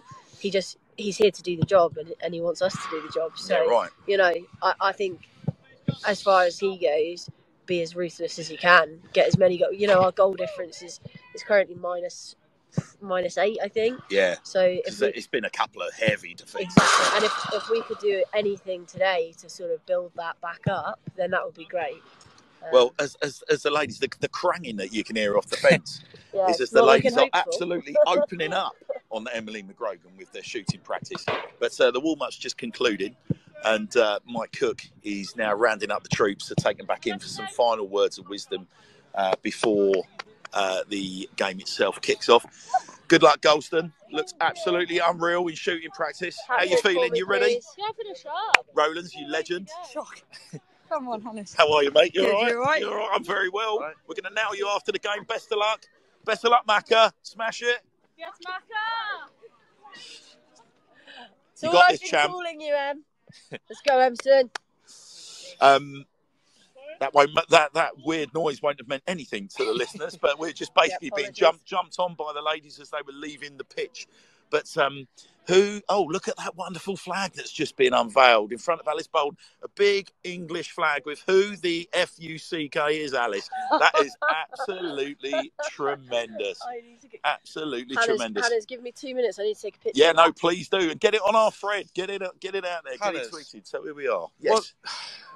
From my observant eyes, one thing I noticed, we're for the listeners, we're sat right by the players' entrance, if you like. Yep. And the Portishead players look quite young. They do, don't they? Very, very young squad. And very small in stature as well. Don't mention age as two of our elder stateswomen leave the pitch. How are we, ladies? Best of luck. Best of luck. Grace, good luck. I think it's going to be... that's going to be a huge playing factor in today's game, I think. Swindon have got the experience on them. Yep. And certainly the size. Now, how they use that to their advantage, we'll see. Yeah, I think you're right. We're just saying, Jen, Ellis was just making a comment on if you compare the two squads as they were leaving the pitch, Portishead are a very young squad. They are. So is this, obviously with youth, as Swindon Town, as anyone that's watching Swindon Town men at the moment will know, youth brings a certain amount of, I think cavalier attitude maybe, a little bit of naivety though, unfortunately. And this is going to surely be a game where our sort of experienced heads, I guess they've got a challenge on two fronts. One is that they've got to, use their experience up against the exuberance of youth. Yeah. But then that's also going to give them a heads up in certain places, and using the ball slightly more wisely, better decision making. Yeah.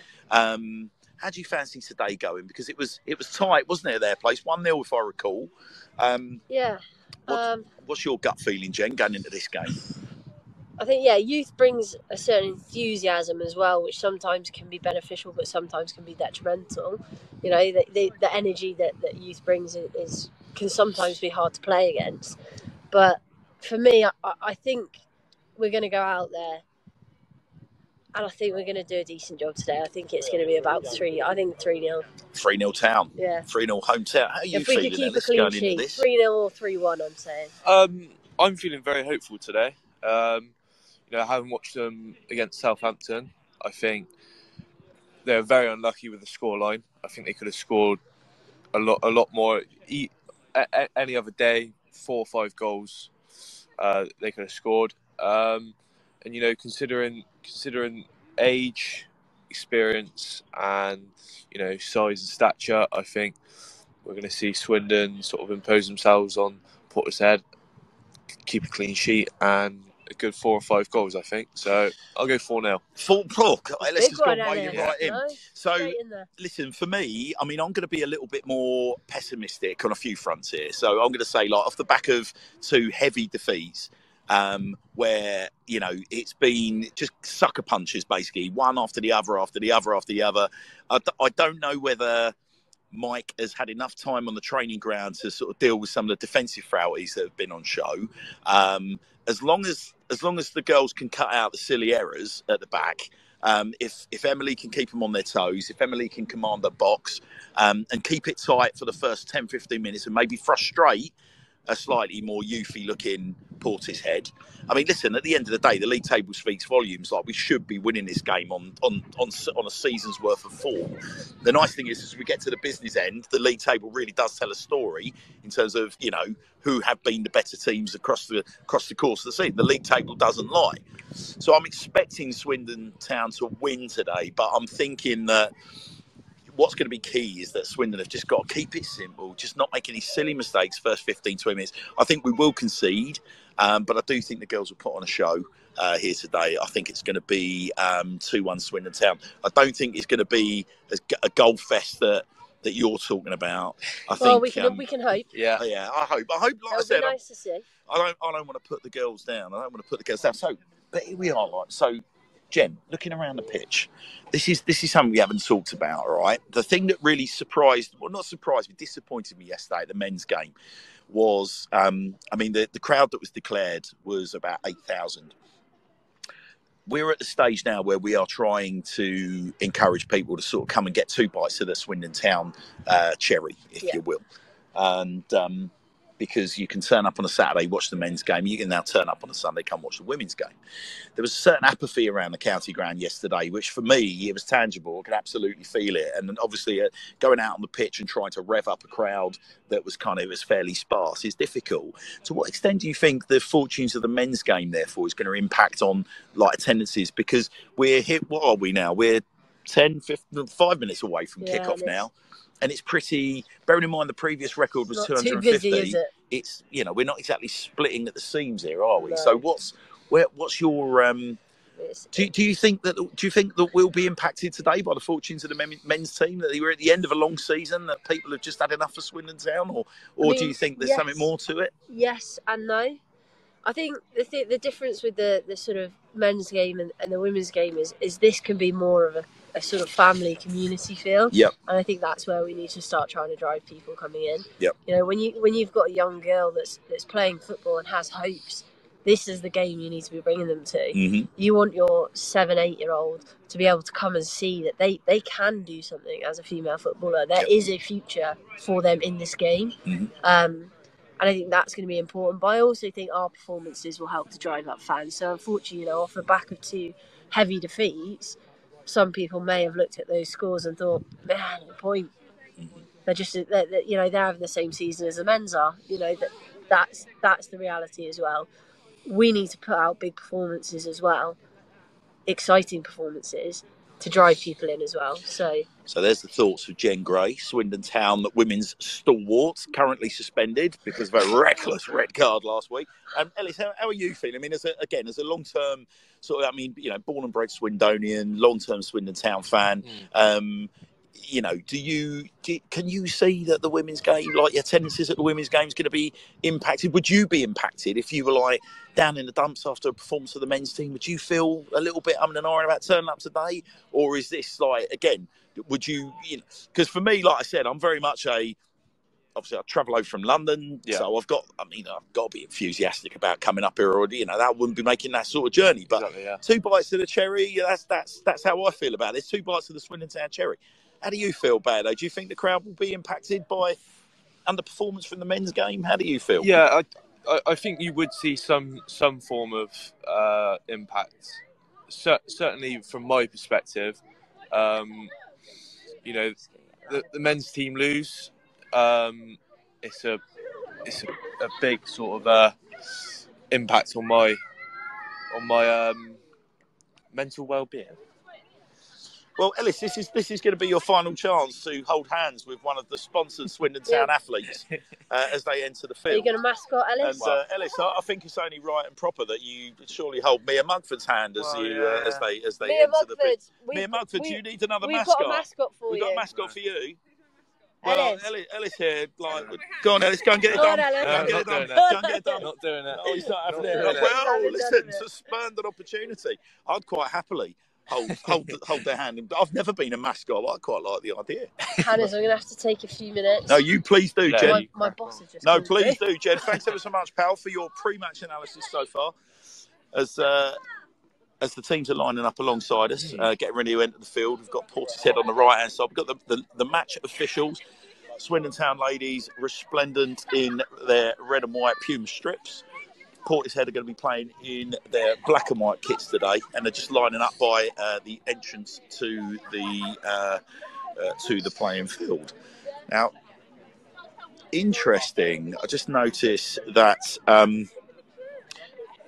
Tory. So, okay, we'll go through the team lineups again for you that are just tuning in. So we've got Emily Grogan, Gypsy Vivash and Ella Harries will be making up your left and right fullback positions respectively. At centre-back, you've got young Sky Hull on the right-hand side, partnered with Ellis Bowden, captain, on the left-hand side. A midfield 3 we're expecting of the recently returned Rianne Bourne-Hallett, Meg Attenborough, and recent re-signing Mia Mugford making up your midfield 3. And then the front 3 expected at the tip of the spear, Annie Colston, 26 goals in all competitions. Helena Diaz-Butcher on the right-hand side, Emerson Evans on the left-hand side. Your substitutes are sub-goalkeeper Grace Kazir, Alice Telling, Tori Taylor, Lucy Durham, and recent signing Charlie Rowlands, striker, of course, as the teams just line up and the mascots are sent packing by number 9, Annie Colston. Swindon Town's lineup, just dashing over for some last-minute instructions from Mike Cook in front of the dugouts as Portishead assemble themselves what looks like it's going to be a team huddle on the halfway line. No surprises, Jem, really, in that lineup. Obviously, with yourself suspended, just sort of drop that in there again. With yourself suspended, let me shuffle my big, fat, bald posterior across the seat. I'm back to the game, so I need to join you guys. And so as we settle ourselves down, no massive surprises, Jen, in that lineup, is there? So Sky Hull effectively. I mean, there was no chance of a back three today, clearly. But Sky slotting in alongside Alice, who's now obviously leading the huddle. I think the only change from last week is obviously me suspended. So Ella Harries has come in at fullback. So that's where I was playing last week. So. Are you surprised to see Tori on the bench? Is that something that you would have expected today, given the recent defensive struggles? Surprising that they've dropped a more experienced head to the bench. So Tori Taylor was sort of out with injury last week. So I think that's sort of the main ethos behind that. I believe is that she's about 90% right now, so I think she's on the bench to come on as and when if needed. Right. I think he'd rather sort of heal up properly than start her and risk sort of losing her for the end of the season. We've got 2 massive games coming up, and yeah, you don't want to do any permanent damage by risking that. So, So 6th in the league, obviously promotion out of the question today, Jem. What are they? What do you believe these girls that are out there today are playing for? Apart from the obvious 3 points, what are they? What's the context here? What are they really all gunning for? At this point, we're playing for pride. Really, we need to go out and show what we can do. And obviously, with a new manager coming in, it's really important for us to show Cookie what we can do as well. And on the back of that as well, it's showing the people here what we can do. We're starting to get a few more people in. Still not as many as we'd hoped for, but. Ellis, you try and get a head count sorted for us, buddy. You include us in that. We made sure that they counted us as we came through the gate, and no doubt there'd be a through. But we've got just to describe the sort of surroundings here at Foundation Park. Obviously, in the shadow of the beautiful county ground over the right hand side, the 4 floodlights looking resplendent as always. The Arkle stand smiling back at us, and we can just see the corner of the Don Rogers poking over the top of the Stratton Bank. Foundation Park, for those of you that haven't been here, has got a state-of-the-art 3G AstroTurf pitch, and it's surrounded by 20-odd foot's worth of high-quality security fencing. To our left-hand side, you've got 2 stands that face directly across the field from the dugouts, which are, pleased to say, pretty much full as crowds continue to sort of arrive at the county ground. I would say that we both of those stands are filled, plus the sort of area in between, right on the halfway line, by the lone cameraman is nicely populated too. So we're underway here at Foundation Park as the ball 75 or 80, I could count. 75 or 80. That's disappointing, Jen, isn't it? As we were saying earlier, disappointing. Are you sure you can count right, Ellis? I'm a boxer. I've been punched a lot.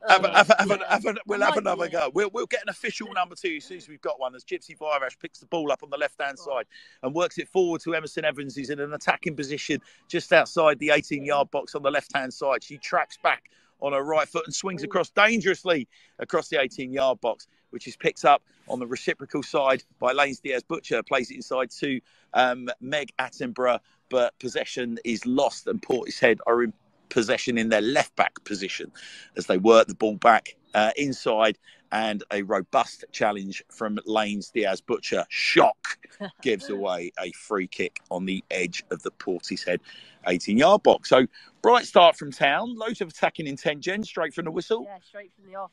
Yeah, it's really good to see. Emerson getting away on that left-hand side. Just need to keep that momentum up, I think. As we glance across, Emily McGrogan prowling around the edge of her 18-yard box, giving some encouragement to skipper Alice Bowden, returning left-back Gypsy Vivash, and Ella Harries, who's slotted in right back today. So ball's back in play as Emerson Evans clatters the Portishead centre-back, and a free kick's given away halfway up the Portishead half. Portishead choose to go long and look to split the channel. That is Gypsy Vivash and Alice Bowden. Portishead in possession in the Swindon Town left-back position. The Portishead winger tries to beat Vivash for pace, and Vivash toes that out for a Portishead corner. Now, the benefit of us having such close proximity to the playing field here is that we can hear what the referee is saying in terms of justifying his commentary. But I also need to be respectful that the players are also within earshot. So I can't call anybody rude names. And a big fist from McGrogan as the corner comes in and drops to Gypsy Vivash in the left-back position.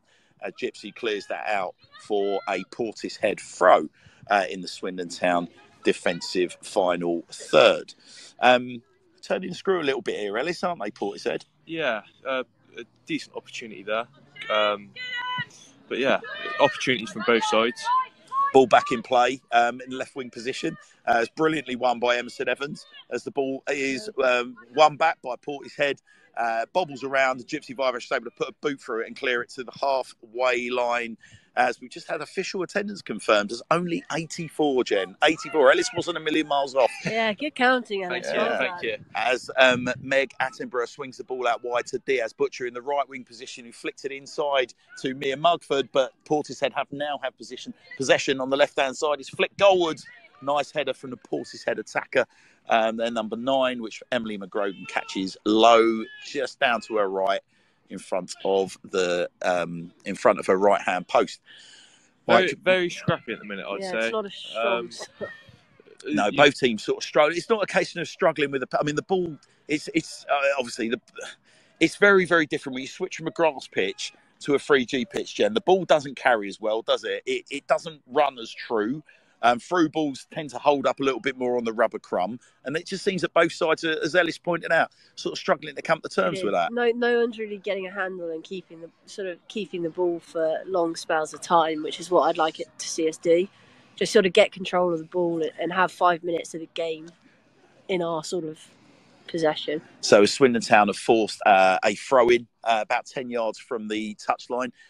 That's tossed in by Gypsy Vivash straight to a Portishead defender who clear it about halfway up their own half. Vivash again on the left-hand side shows some lovely footwork and persistence to battle the ball through to Annie Colston as the ball breaks, and the Portishead keeper is able to put their foot through it and clear it long.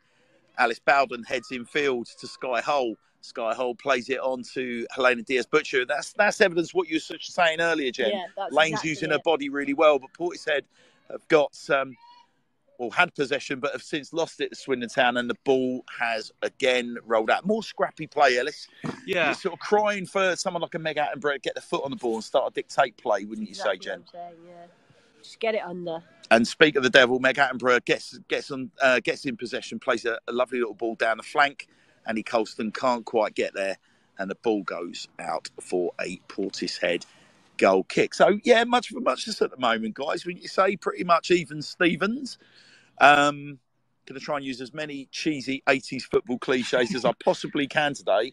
I think we've still only had one whatnot, though. Yeah, we have. Yeah, well, I'm very, very, very aware of the curse of the whatnot, and I don't want to be saying it too much, but this is true. This really is lovely now. As I'm looking down the field, the crowd along the touchline is really starting to fill up pretty much along the line now. You've got, I would say, since the official crowd figure's been given, we've had probably about another 20 or 30 people turn up. So I do think we've got a 3-figure crowd here at least, Jen, which is nice to see.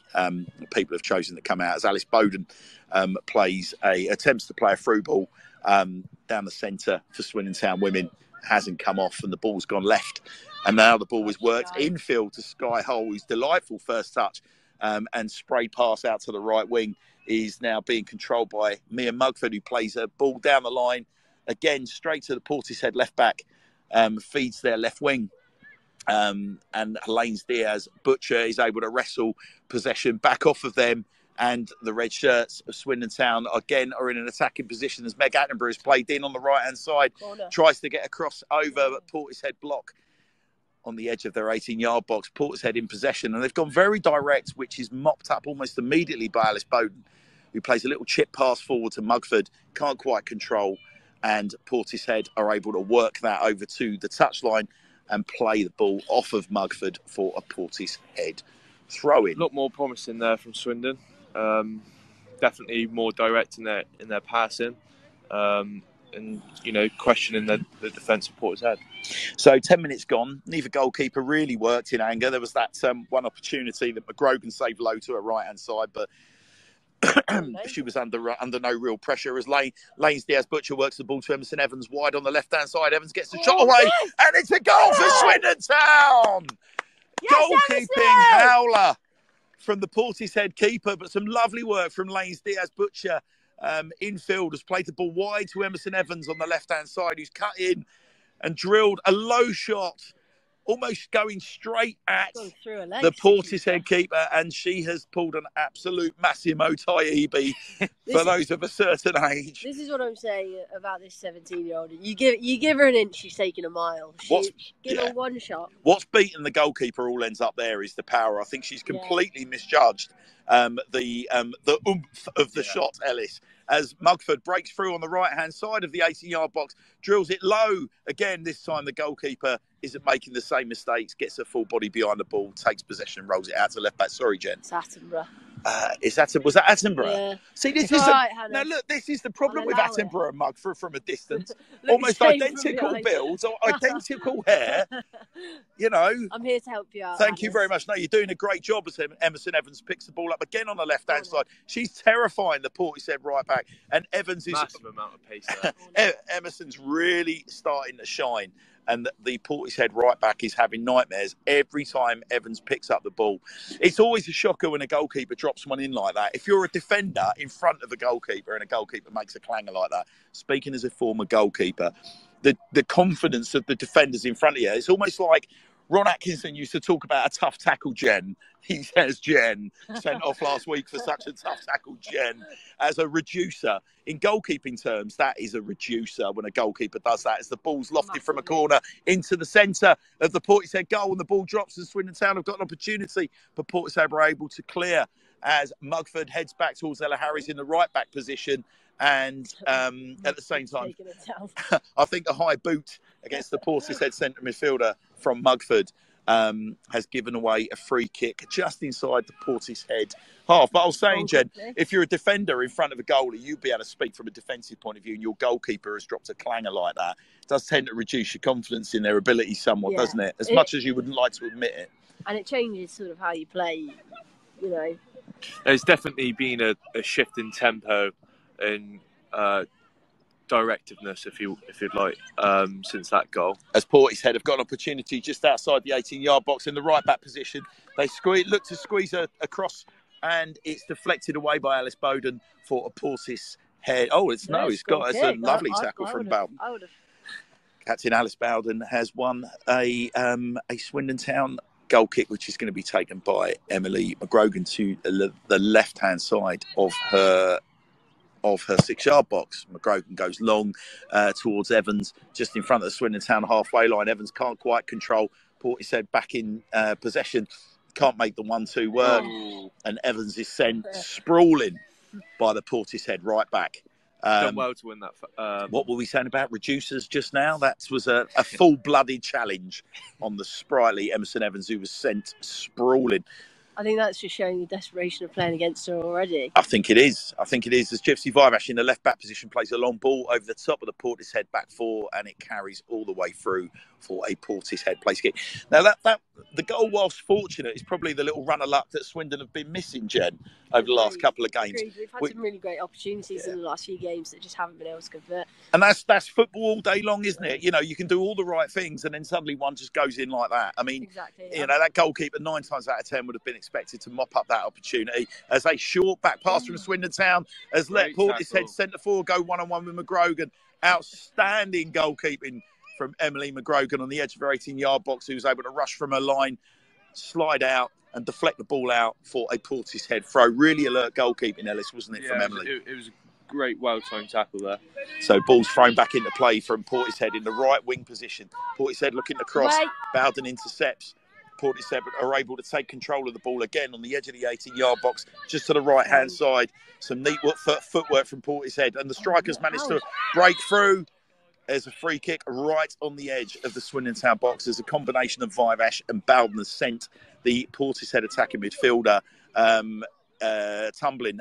Very surprised he's not given a penalty there, Jen. That is literally right on the line, isn't it? I would have said Is that just our perspective because we're pitch level? No, I would say she was stood on the outside of the box. This just shows though that Swindon can't get complacent. Need to stay switched on, as Portishead can easily bring a goal back here. So as McGrogan setting up her 4 in a wall of Evans, Vivash, Attenborough and Bourne Hallett. Portishead looking probably to hit this from here, I would have thought. They bend it over the wall, and McGrogan with a wonderful pair of hands low down to her left-hand side. Really lovely, solid catch. This is what I was talking about in relation to Emily McGrogan, Jen. What a lovely, secure pair of hands. Oh, yeah. You know, the full contact, full gloves, there's no sort of like partial catch. It was a lovely, clean take, totally secure. And a distribution today as well, although curse of the commentator, just a little bit too much on that pass out to a left back position. Having a goalkeeper like her behind you just gives you confidence as well. You know she's there. So Swindon Town are able to force the ball out in their defensive final third. It's a throw in to Portishead just in front of the Swindon Town supporters to our left-hand side, Ellis. They've not really done much to impress, have they, really, Portishead? But you can tell that as they try and get a crossover, and McGrogan makes a very, very smart interception and plays a lovely early goal kick down the field, and Lanes Diaz-Butcher is in on the right-hand side as she looks to use her body. She's got past the right wing back, and the ball clatters off of the outside of the Portishead post and goes for a goal kick. You see what Swindon are trying to do. They're trying on the counter-attack. McGrogan gets the ball, puts the ball over. It's happened a couple of times, and that's what Mike was telling us, wasn't it, in our exclusive interview with new manager Mike Cook before the game. If there is an opportunity to play the one pass, we're not going to overcomplicate things. And that was a prime example. McGrogan has spotted Diaz-Butcher in buckets of space as Annie Colston unleashes from distance, but sends the ball 10, 15 yards wide to the left-hand side. It's one ball from McGrogan, headed on from Lanes, back into Lanes from sort of Colston, and you're in on goal. And a low shot from Lanes Diaz-Butcher has just clattered off the right-hand post. It could have so easily been Swindon Town women 2, Portishead 0. But as it is, it's 1-0. I've not been overly impressed with the Portishead goalkeeper, Jen. Not been overly impressed at all. There wasn't even an attempt to dive at that opportunity from Lanes as the ball goes out. As the goalkeeper's taken a place kick, lofts it wide to her right, and it's gone out for a throw, and it's returned to play by Gypsy Vivash. Headed again away out for a Swindon Town throw as Gypsy plays it inside for the ball's now bouncing around on the edge of the 18-yard box, and Portishead are able to clear to the halfway line as Ella Harris comes in from the right-back position. All a little bit scrappy at the back for Swindon. Boots flashing, but no one really getting their foot on the ball as Portishead have now got a through ball. It's a one-on-one opportunity here for Portishead as they're forced wide, and the ball is cleared by Sky Hull out for a Portishead throw. But that was a worrying break. It's just Portishead showing that they're certainly offering a threat on the counter-attack. And that's really been Swindon's downfall, Jen, the last couple of weeks, hasn't it? Being caught on the counter like that. I mean, don't hate me. Don't hate on me. You say that, but last week 3 of the 4 goals were scored from set pieces. So. Look, don't come at me. Or we'll have to start talking about that. The 4 of the 5 where you were caught on the break at the county ground. But listen, I'm happy to have that debate with you if you want. That was the week beforehand. Last week's issue was not the counter attack. Last week's issue was set. All right. Benefit of the doubt. But listen, we're not as encouraging as the 1-9 Swindon Town scoreline is, and Swindon have had the better of the opportunities and the better of the play. We're still seeing plenty from this Portishead side to suggest that they're going to be a threat on the break. As Swindon are wrestling for possession just inside the Portishead half. They can't quite get there, and Portishead again looking to set up a counter, which is cut out by Sky Hull. Mugford centre midfield plays it wide right to Diaz Butcher. Can't quite control it, and Portishead have got possession again in the right back position. Nice little 1-2 from Portishead, but it's cut out by Hull and played back down the line, but again straight to a Portishead shirt. Good strength from Annie Colston in the right wing position. Wow. She beats her man. She's accelerated into plenty of space on the edge of the 80-yard box. Big shooting opportunities opening up for Colston. She's beaten 4 or 5 of her opponents. She can't quite play it through to Emerson Evans. What a lovely, lovely display of skill from Annie Colston. One too many touches there, but it just shows the attacking intent from Swindon. That would, I tell you what, that The could have been. support was there as well. That could have been goal of the season if she got a shot away. She'd beaten 4 or 5 of her opponents before trying to slip a through ball in to Emerson Evans on the left-hand side, who was flagged for offside. There's a little break in play here at the moment, trying to work out what's going on as manager Mike Cook's giving instructions to his back line, just reminding them to keep things tight and be aware of that break that we've just been talking about. Portishead's goalkeeper takes the place kick, is cut out by Mugford, left centre midfield and forced wide to Emerson Evans, who tries to pass it through the Portishead lines, but Portishead are able to turn, and Alice Bowden's been beaten all ends up for a crossfield pass, which is cut out by Ella Harries. But again, Ellis, those are the gaps that we're talking about. They're very efficiently kind of beating our midfield option and then finding opportunities at the back to play into, aren't they? Yeah. I said it earlier, Swindon just need to stay switched on. Can't get complacent, especially if they go 2-0 up. You still got to stay switched on. Some lovely play there by Meg Attenborough. Beautiful turn from Meg. Lovely turn from Attenborough. Fed Helena Diaz-Butcher, couldn't quite make it work, and Portishead now are in possession on the halfway line. A through ball from Portishead's number 9. And Gypsy Vivash is all over that like a rash and surges forward in the left-back position and tries to play the through ball to Emerson Evans again down that left-hand side, which is causing Portishead problems. But that's been cut out by the Portishead defenders, and they're back on the counter-attack again. It's becoming a little bit end-to-end, this, isn't it? The game's starting to get a little bit stretched already. As Portishead look for a long through ball through the middle, it's not going to quite carry through to McGrogan, or is it? It is just. Emily McGrogan's managed to pinch that off the toe of the Portishead attacker. Plays a quick drop kick downfield, just arrowing out to the right-hand side a touch. A lovely turn again from Colston in number 9 position. Has fed in Diaz Butcher on the right-hand side, who's shaping to cross. Plays a quick first-time cross, dangerous, and it's cut out by Portishead and cleared for a throw-in on the right-hand side, which will be taken by Diaz Butcher. Thrown inside to Town's number 12. Nice little diamond being worked on the right-hand side. Diaz Butcher cuts it back. Doesn't quite work. Looking for a crossing position, a crossing opportunity. I believe that was from Mugford, was it not? Correct me if I'm wrong. Down the right hand. No, it wasn't. It was Bourne Hallett down the right-hand side. Bourne Hallett down the right-hand side. My eyesight's failing me. But who's impressed you so far, Jen?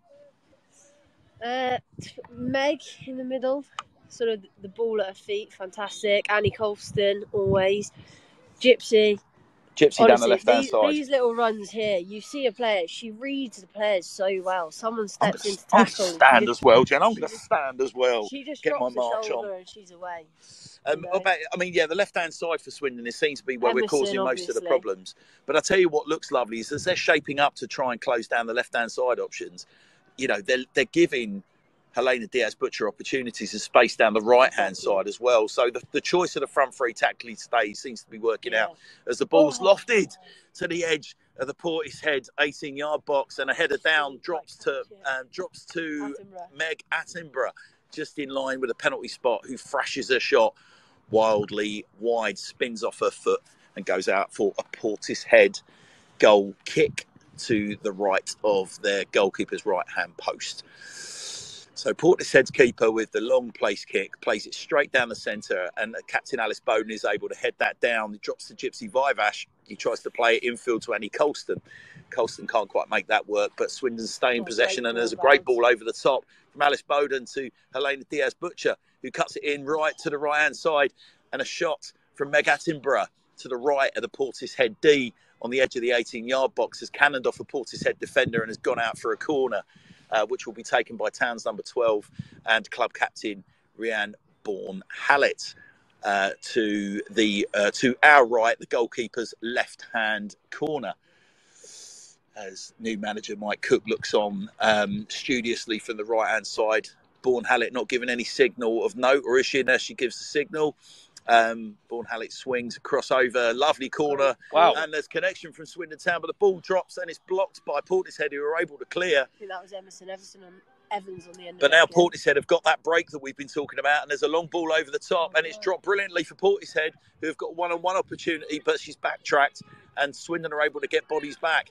Portishead play it back into the midfield as Portishead break forward, and they're going to shoot from distance, and that's going to not trouble Emily McGrogan from there at all. McGrogan drops on the ball before carrying it to the edge of the 18-yard box, and McGrogan again goes long. Straight and lovely distribution straight to Annie Colston, who's able to control, but she's had the ball nipped off her by the combative Portishead midfield, who can feed it down the right-hand side. They cut back inside, and Portishead playing, and they've got a real opportunity. They're one-on-one with Emily McGrogan. They shoot low, and it's just inches wide of the Swindon Town upright. That was a big opportunity there. For a let-off for Swindon Town, Jim. What did you make of that? Should have finished that, really. Really should have scored. Striker should have done better. We had a few opportunities to cut that out and didn't. So. Yeah, I mean, it was a really unfortunate bounce on the edge of the box. Again, you saw, I think it was Gypsy took a swipe at it, and the ball just seemed to kick up off the turf, rubber crumbs spraying everywhere, and the ball's bounced through to the Portishead striker, who skewed with the left boot, skewed the shot a couple of inches wide of Emily McGrogan's right upright. So real end-to-end stuff as Emerson Evans is now in possession on the edge of the Portishead 18-yard box. She plays the ball inside to Rhiannon Bourne-Hallett, plays a nice return pass down the line, and Emerson Evans is able to take control in line with the edge of the 6-yard box. Evans cuts it across, nice cross, but that's blocked by Portishead, but it goes no further than Meg Attenborough. Takes a nice touch, tries to weave past the Portishead defender, who's able to clear long and high upfield. And Swindon Town through Skyhole were able to return the ball to Emily McGrogan on the edge of 18-yard box, who pings a left diagonal pass out to Gypsy Vivash, tries to head it on to Emerson Evans, can't quite make that one count, and the ball has bounced out of play from a Portishead touch for a Swindon Town throw-in. Ball's back in play. Hardly an opportunity to take breath as Meg Attenborough looks to play a long ball down the centre of the pitch, which Swindon Town can't quite capitalise on. But again, Portishead are able to break. Incessant pace of this game. It's backwards and forwards, backwards and forwards. No team really getting hold of the ball though, Jen. It's, I guess, what Mike was talking about before the game in terms of like playing defensively. You're seeing the downside of that approach now, aren't you? In terms of if you can't make those long passes count, immediately you give the other team possession and the opportunity to counter. And Portishead are threatening, aren't they? For a team that are further down the leagues, Portishead has shown that they're by no means dead and buried in this game. They've proven time and time again in this league that they can score goals and they can get results, despite being lower in the league. You know, they've still won games that people wouldn't expect them to win. So, and you can see why as well, because they've got attacking quality. They've got themselves into some really nice positions, and they're breaking really, really well on Swindon Town. So there's large chunks of this have mirrored the last couple of games that I've seen from Swindon Town, Jem, where there's lots of really good possession. You know, Swindon are the better team, but it's a little bit like watching a Mere Khan box. There's a bit of a glass jaw about Swindon in some of their defensive play at the moment. Yeah. As Swindon take a free kick on the right, left-hand side from Gypsy Vivash. The ball drops for Portishead, can't quite clear their lines, but they're hacking away at it, and they're able to work it out to the edge of the 18-yard box. There's a long ball over the top into Swindon Town's left-back position, which is being mopped up by Emerson Evans, who's able to work it back to Emily McGrogan, who plays a lovely curling pass back down the left flank to Gypsy Vivash, who stayed in an advanced position, and the ball has gone out of play.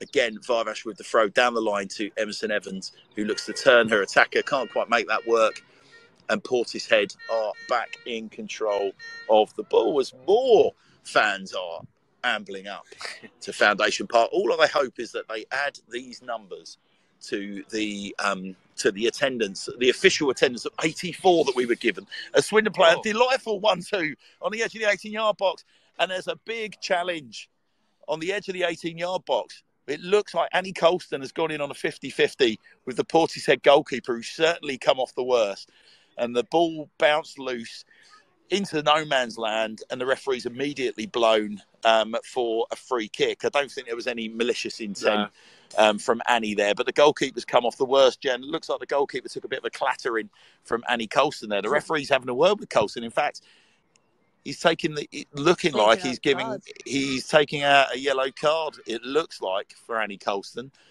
I mean, Jen, as a full-blooded defender as you are, no stranger to a red card.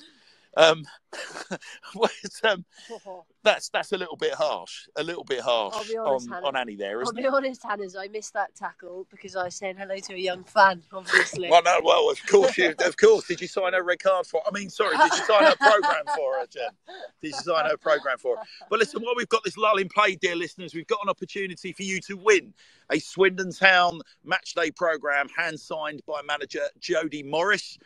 Should that be something that you are interested in picking up from your friends at the Sir Tom Broadbent Lounge today, I need you to send us a tweet or send us a DM with the answer to this question.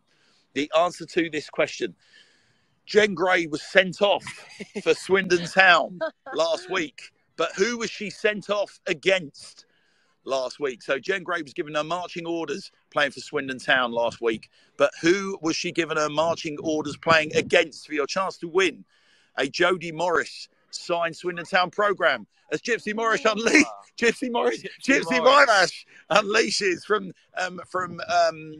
the left-hand side from the angle, and it just drifts wide of the upright of the Portishead goal. So who were Swindon Town's opponents last week, as they unfortunately went down 4-0 away from home? We were at home, weren't we? We were at home last week at Cinder Lane. So if you'd like a hand-signed Swindon Town Matchday programme, hand-signed by Jodie Morris, tweet and we will announce our winner shortly. So as Portishead break on Swindon Town, there's an opportunity on the edge of the 18-yard box for Portishead, but the ball is cleared by Swindon Town, who are able to maintain possession. A robust challenge from Meg Attenborough, full-blooded, and a lovely piece of distribution. Crossfield doesn't quite reach its intended target. Emerson Evans, some lovely footwork as she drifts over to the right-hand side before playing Helena Diaz-Butcher, who cuts the ball back inside, and Portishead are able to clear.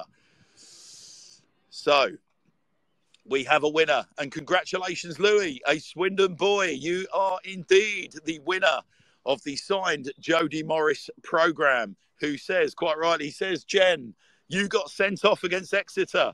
But Louis, bless you, is saying he doesn't want the programme. Bless you. Well, I'll tell you what we'll do, Louis. We'll make sure that one of these wonderful supporters that's on the touchline with us today is given that programme in your honour. So good on you, pal. Well done, mate. And thank you ever so much for taking part.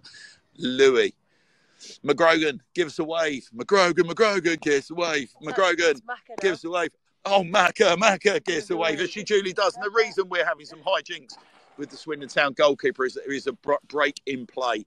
We've got a Portishead player down on the halfway line. Both sets of players are huddled together with the score currently Swindon Town 1. Just over 30 minutes. Portishead 0, yeah, with 32 minutes played. Well, what do you think would be going through Mike Cook, new manager Mike Cook's mind, Jen, with what he's seen so far? Because, I mean, clearly, defensively, they've had their opportunities. Town have been able to break and score a goal, albeit from a calamitous goalkeeping mistake up the other end. Do you think Mike could be happy with the 32 minutes of football he's seen so far? I think there's positives and there's also things to work on. I think he'll be happy we're trying to sort of implement what he wants in terms of being more direct. You know, when we get the ball, we're getting up there quickly. Do you think they've been too direct today, Jen, from what we've seen so far? Because it seems to be every opportunity moving forward is punted long. Yeah.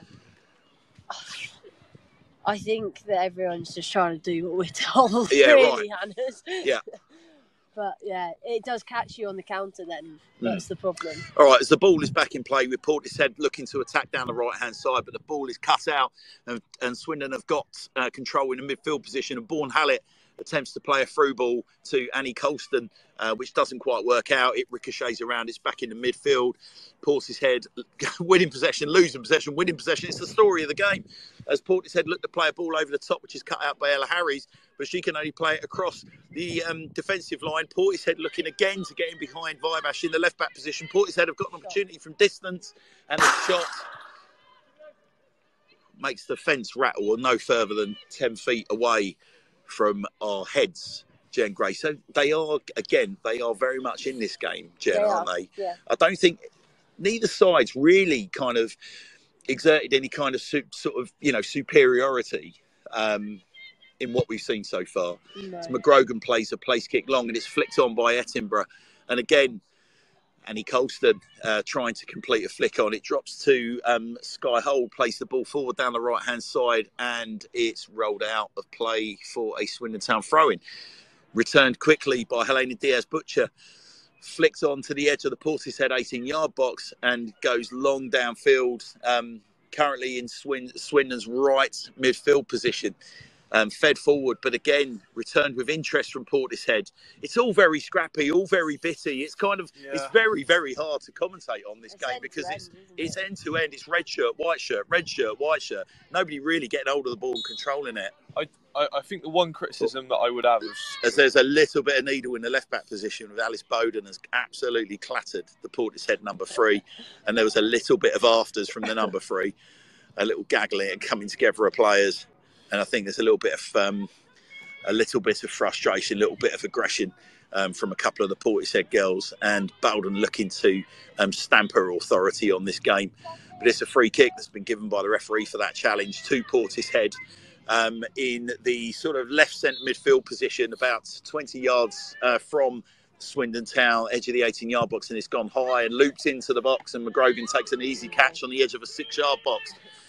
As you probably heard the big scream from Mike Cook there, do it, diagonal to the right-hand side, and she's absolutely done it, and it's straight into the possession of Helena Diaz-Butcher, who crosses wide from the right-hand side, but again, Portishead are able to get a clearance, and again, the break is on for Portishead as they emerge over the right-hand side, and a good ball down the left wing as Portishead break with pace, and Ella Harris has been beaten in the right-back position, and the ball runs through to the striker on the edge of the 18-yard box, but that is cleared by Swindon Town, but somehow the number 9's managed to get hold of possession again and work it back to a midfield teammate, but brilliant work from Meg Attenborough on defensive duties for Swindon Town, and she's able to see that out for a Portishead throw-in on the halfway line. So Portishead have got hold of the ball on the right-hand side. They're trying again to work some kind of pattern of passing, some sort of pattern of play, but they're not able to do so as Colston, with some lovely footwork, neat control, plays the ball to Attenborough, who's able to play it down the line, but there's nobody there in a red shirt, and the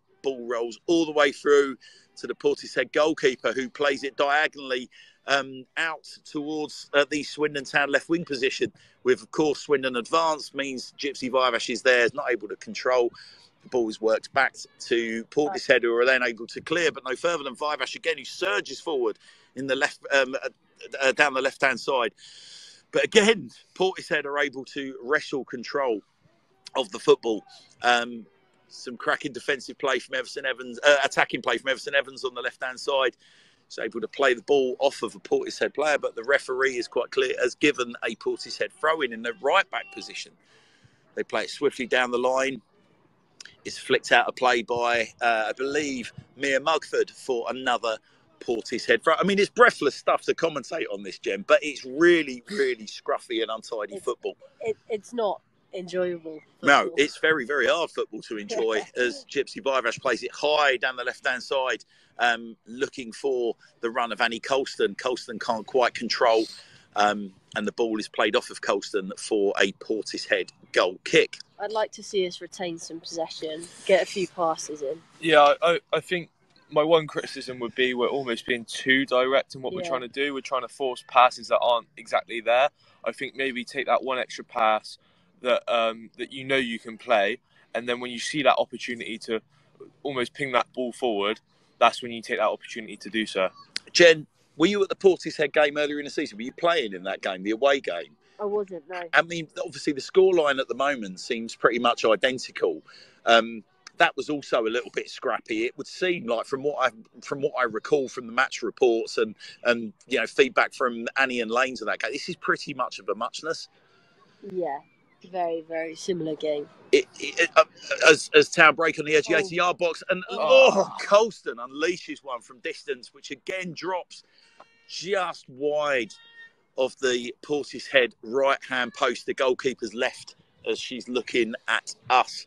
So have a little bit of crowd watch here as we glance over to our left-hand side, and Ellis is doing a little bit of back of fag packet number attendance counting for us, and I would say that we've probably got a crowd now that's got to be pushing the 150 mark. Ellis, would you not say that's healthy numbers out there at the moment? It keeps going up, keep getting late arrivals. Yes, we've got a few, and again, like we talk about the makeup of the crowd, Jen, and a bit being family friendly. We've got all sorts going on here. We've got the scooter brigade. We've got packed lunch boxes. I'm seeing. But crucially, lots of smiles and lots of enjoyment as Portishead play it high and wide into the left back position where Gypsy Vivash is caught a little bit in field. So the Portishead winger's got a bit more time. Lovely touch from the Portishead number 8, who's able to use her body and engineer some space on the edge of the 18-yard box. But Gypsy Vivash is essentially sent packing to the ground, but a free kick has been given to Swindon Town for that rather agricultural challenge. Gypsy's just letting the referee know it's every time. She's giving him the instruction. Furious looking Gypsy Vivash, it might be noted. There's a free kick to Swindon Town, taken by Emily McGrogan, edge of the 18-yard box, left-hand side, long downfield, a nice flick on from Rhiannon Bourne-Hallett as the ball breaks Emerson Evans, who tries to break across the attacking midfield position, doesn't quite make things count, and the ball is back in the possession of Portishead on the right wing as Portishead break forward, and again they've got numbers forward, but Alice Bowden is able to get ahead on the through ball from Portishead, high through ball. They flick it forward to the right wing back position, but the ball carries out for a throw in, which Gypsy Vivash will take in Town's defensive left-back position. Vivash goes short to goalkeeper McGrogan, who puts a big foot through that. He leaps high, no further than sort of 20, 25 yards away from the Swindon Town goal on the angle at left-back. Nice footwork by the Portishead right wing-back, who sends Bourne-Hallett crashing to the floor. Bourne-Hallett gets up. She's an old stager. She's been there, done that, not fazed by it. And the ball breaks forward for Swindon Town. Yeah. Portishead wrestle possession, but have done so by foul means, and it's a free kick to Swindon Town. Ellis, I think you can see the frustration in Portishead. You're seeing a lot more fouls now, dirty play, but yeah, it's still very end-to-end, very scrappy. Yeah, very scrappy stuff. As Swindon Town line up a free kick, which Gypsy Vivash will take just behind the Swindon Town halfway line. Vivash goes long to the edge of the 18-yard box, and Portishead are able to flick that back to the Portishead keeper, who takes charge before sending a long... And this is the story of the game so far. Both goalkeepers are getting it, and both of them are looking to hit that early ball straight down the centre of the field and almost force an error, whether that's like forcing it through the bounce or just forcing it through misplaced touches or poor control. But both goalkeepers have clearly been instructed. You can hear the calls from the touchline. The keeper gets it in their hands. It's do it. It's long. Bang. And they go.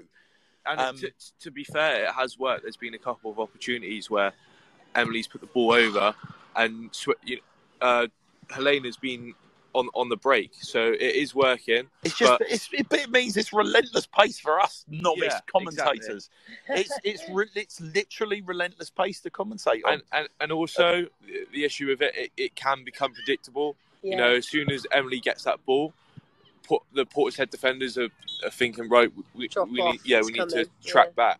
Yeah, they're dropping off that extra 10 yards now, aren't they? And they're reading it.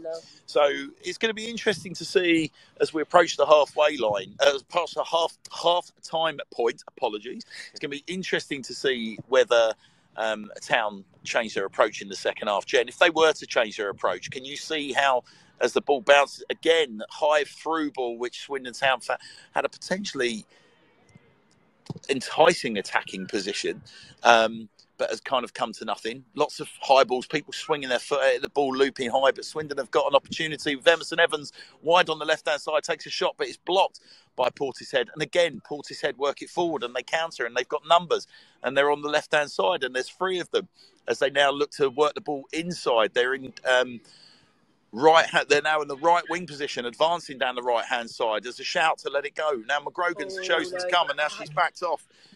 And she's caught well from her, and the ball's bounced across the 18-yard box, and they can clear through Meg Attenborough in the central midfield position. But again, there's another interesting break Goalkeeper Emily McGrogan considered coming out, looking to clear on the left-hand side, but then thought better of it. Swindon break down the right-hand side. Diaz-Butcher looks to cross, but again can't beat her first man.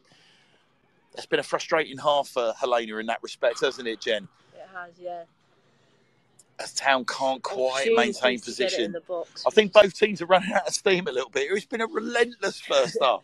It's been, great for the neutral, I've got to tell you. But I think Town have pretty much shaded this, Jen, from what I can see in terms of possession and chances. They definitely look the more dangerous team, but they've got this.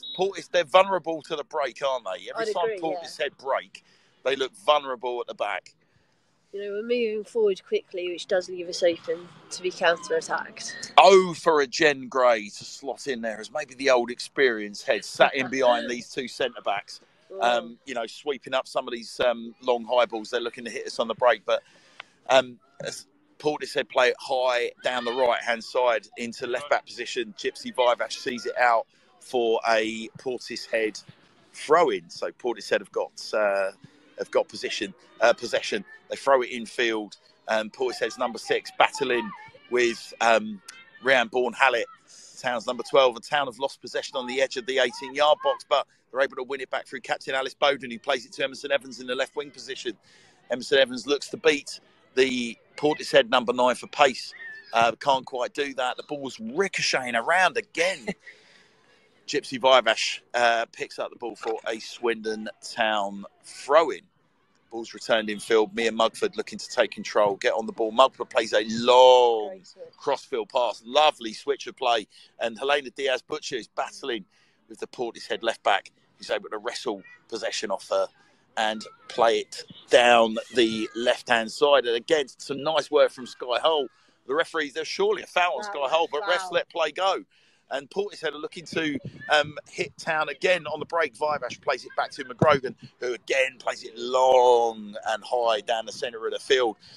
Mugford can't quite get a header on that. Portishead, defensive header out to the left-hand side, which Town pick up in their attacking right-wing position with Helena Diaz-Butcher, who plays it in field to Meg Attenborough, who again works it inside to Bourne-Hallett. Bourne-Hallett plays a lovely through ball down the right-hand side. Diaz-Butcher, one-on-one with the goalkeeper, who's able to come out and challenge Lanes Diaz-Butcher. The goalkeeper's still in possession in the left-back position, down by the corner flag, as the ball didn't quite roll out for a goal kick or indeed a corner. And Portishead looking threatening down the left-hand side now. But Meg Attenborough is able to battle back, and the referee has blown. I think he'd initially given an advantage there for a free kick, but he's pulled play back. There's a lot of bemused faces, a lot of hands on hips, but with players retreating along with the referee into defensive positions on the edge of the 18-yard box, I think the message is getting through that he's pulled play back with no advantage given, and that this is going to be a free kick to Portishead. So approximately, just trying to see where he's giving instructions to set the ball up. It's right on the halfway line. And Portishead shaping up for what's clearly going to be a long, high free kick. And duly is delivered. Alice Bowden, a towering header from the captain. And Bowden's able to work that forward. The ball drops for Sky Hull as the ball's returned. And Hull has sent the ball down the left-hand side, which Annie Colston has got control of.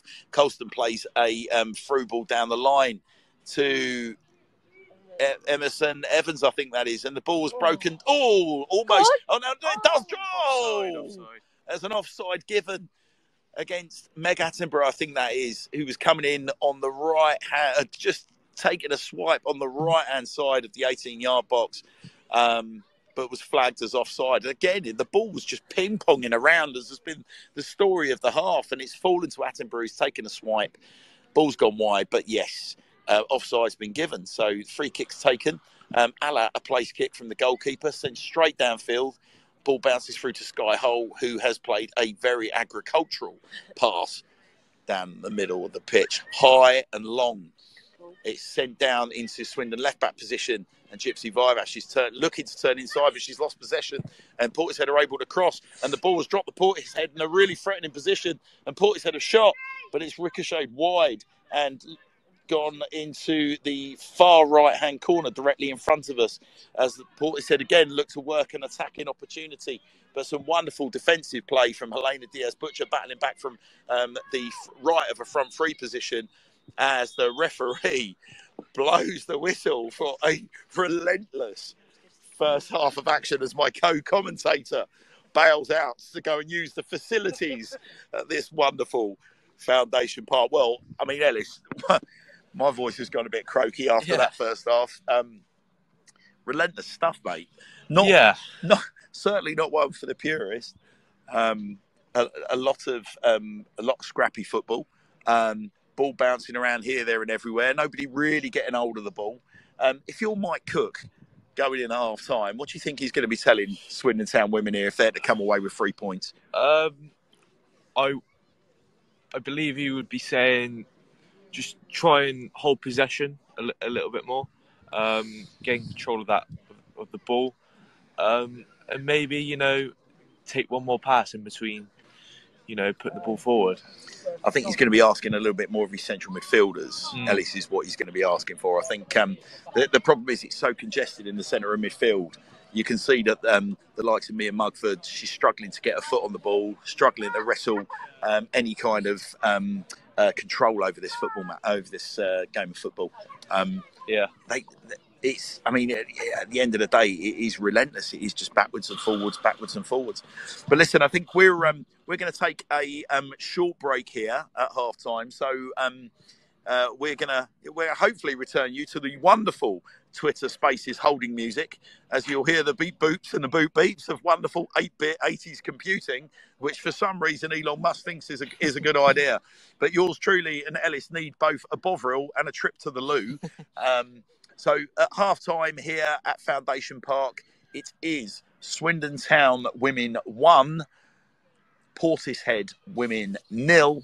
Emerson Evans striking relatively early in the first half, working a lovely opportunity with Helena Diaz-Butcher on the left-hand side before shooting low, which looked like the goalkeeper had covered and some, but the goalkeeper had crucially not kept her knees together, and the ball has bobbled in between the goalkeeper's legs and gone straight through to give Swindon Town lead. So a very, very unfortunate goalkeeping error, but it's good news here from Foundation Park. It is Swindon Town 1, Portishead 0. We'll be back with you in approximately 5-10 minutes. Stay with us. Yeah. Right. Well, here we are then. We're going to be live back at Foundation Park. And we thought, as soon as we're waiting for the ladies to come back on the pitch, we thought we'd have a little amble around and we'll have a chat with some of our wonderful supporters. So there's a good old turnout here, I'm pleased to say. So the official number that they gave initially was around 84. But we reckon that we're actually probably pushing an extra couple of hundred now, which is good to see. So we're going to make our way over to the grandstand. Going to have a chat to some of the folks about the fair that they've seen so far. We'll see if we can take some predictions from people, and we'll see what the general lay of the land is, as the wonderful, ever-present Casey Paul is climbing a fence eagerly. So here we are. So we've got a wonderful Swindon Town supporters. Hello, everybody. Come on, gather round. You're live on air. How are you? Who are we speaking to? Chloe. Hello, Chloe. How are you? I'm all right, thanks. How are you? I'm all right, thank you. So what did you make of that first half? 1-0, scrappy effect, very hard to commentate on. But well, obviously we know what brings you here, Chloe. As somebody that clearly wears this kind of attire, you're probably used to watching games over there. How's it compared to watching games at Foundation Park? It's nicer here, actually, because you're closer to the action. Yep. It's nicer to be close to the action. You can hear everything that's going on the pitch as well. You can. Were you impressed with what you saw so far? Definitely, yeah. Yeah. Who's caught your eye? Is it Emerson, 17? Emerson Evans down the left-hand side is a precocious talent, isn't she? Very exciting. She's quick as well. Yeah, very, very quick. Were you at the game yesterday? Unfortunately. Yeah, what did you make of it, Chloe? Have you been an ever-present this year? Have you done a minute? Yeah, season ticket holder, unfortunately. Yeah, whereabouts are you a season ticket holder? Arkles. You're in the Arkles, are you? Little bit of a blunt affair and not much end-to-end action, but today gives you quite the contrast to that, doesn't it? I mean, if it's frills and spills you're looking for, then Foundation Park is delivering that and some. Definitely. it's obviously a new manager in charge of the women's team, and he's given them instructions quite clearly to go long as and where they can. They're not disappointing in that approach, are they? But as I say, very, very different. I don't think the possession statistics are going to be quite up in the 60s, like the Swindon Town men's team. What did you make of Portishead, the opposition from the North Somerset coast? Do you think they're going to pose much of a threat in the second half? Do you want to give me a prediction? Oh, I definitely think they're going to come back out fighting. You can hear between the back line as well that they are pushing for a bit of a feisty game to get back into it, aren't they? They're good on the break, aren't they? They're good on the break. All right, Chloe. Well, give us a prediction then. End of match score. What do you think? What's the result? 2-1 Town. 2-1 Town. We'll take that. We'll catch you later, Chloe. You better get that right. So there's Chloe from Swindon with a 2-1 prediction as we stroll past the first of the grandstand, and we approach our next bunch of victims. Hello, everybody. You're live on the radio. How's it feel? As they all walk away terrified. Are you enjoying yourselves, ladies? Are you enjoying yourselves? Who are we supporting? We're Swindon Town supporters. Well, none of this North Somerset. Let's call it as it is. We all know they're from Bristol. So, if you go next door, there'll be the opposition. I didn't really say they were from Bristol. They're definitely from North Somerset. It's all very friendly, isn't it? It's the ladies are serving up a bit of a game for us today, aren't they? It's absolutely relentless to try and commentate on, as you can probably hear from my voice breaking. Yeah. But what have you made of it so far? I think it'd be the survival of the fittest in the second half. Who's caught your eye? Do we have any family out on the pitch, or are you just supporters? I'm Gypsy's mum. Are you Gypsy's mum? I'm talking to Swindon Town royalty. I'm talking to the Vivash family. This is wonderful. I'm her hardest critic, so she won't want me talking about her. In fairness, she's had a tough game. She's clearly being doubled up on. Every time Portishead break, they're getting 2 or 3 on top of Gypsy, aren't they? They're giving her a tough game today. But she's holding up well. So it's clean sheet so far. Are you fairly confident they're going to take away the 3 points? Absolutely, 100%. Yeah. Were you at the away game earlier in the season? Were you at the away game? Yeah, well, they played Portishead. Yeah. Is it? I mean, certainly from match reports, it seems like the pattern of play that we're seeing in this game is very similar to what happened down there. Yeah, it's a lot quicker, obviously, because their pitch was quite boggy last time. Yeah. But it's definitely a faster paced game. So you can dish the dirt on Gypsy. So Gypsy's been involved, obviously, with our football club for a very, very long time. As I say, family royalty at our football club, which I'm delighted to say. Ever since when I was a young man, there was a Vivash involved in Swindon Town Football Club. But what does this mean to Gypsy to be able to turn out Foundation Park, to be able to play on the county ground pitch? I mean, she coaches at the foundation as well. She's training to be a PE teacher. Everything about sport is her, and football, so it means a lot. And believe it or not, I've actually played against Gypsy on the county ground pitch. I have, yes. Gypsy bulleted a penalty past me. I hate to have, she sent me the wrong way. But you didn't get one of her tackles. No, I certainly didn't. But lovely to meet you. Please give our regards to Adie. It's absolutely delightful to see the girls coming back out on the pitch. Predictions. Let's have a prediction from you, ladies. I think 3-1. 3-1 Town. Yeah, all right. 3-1 to Swindon. Okay, 3-1 Town. So I've had a 1-0 up here. We've got a 3-1 down here. I'm going to go and regain my perch on my picnic table, and we'll finish our commentary for the game. Lovely to meet you guys. There we are. So people are feeling fairly chipper about the prospects of a Swindon Town win here at Foundation Park. So as I stroll back to our commentary position behind what will be the goal that Swindon are attacking in the second half, opposite ends to where Swindon notched, obviously, in the first half. Glance over to my left-hand side, the county ground looking absolutely glorious on this rather overcast Sunday here in the heart of SN1. Beautiful county of Wiltshire that we are. So, all fairly chipper, Ellis, you'll be pleased to know, amongst the supporter base. We just spoke to the Vivash family. Swindon Town playing and supporting royalty, no less. Got a 3-1 prediction from the Vivash family. Got a 1-0 prediction from just some spectators who have just turned up to enjoy the game per se.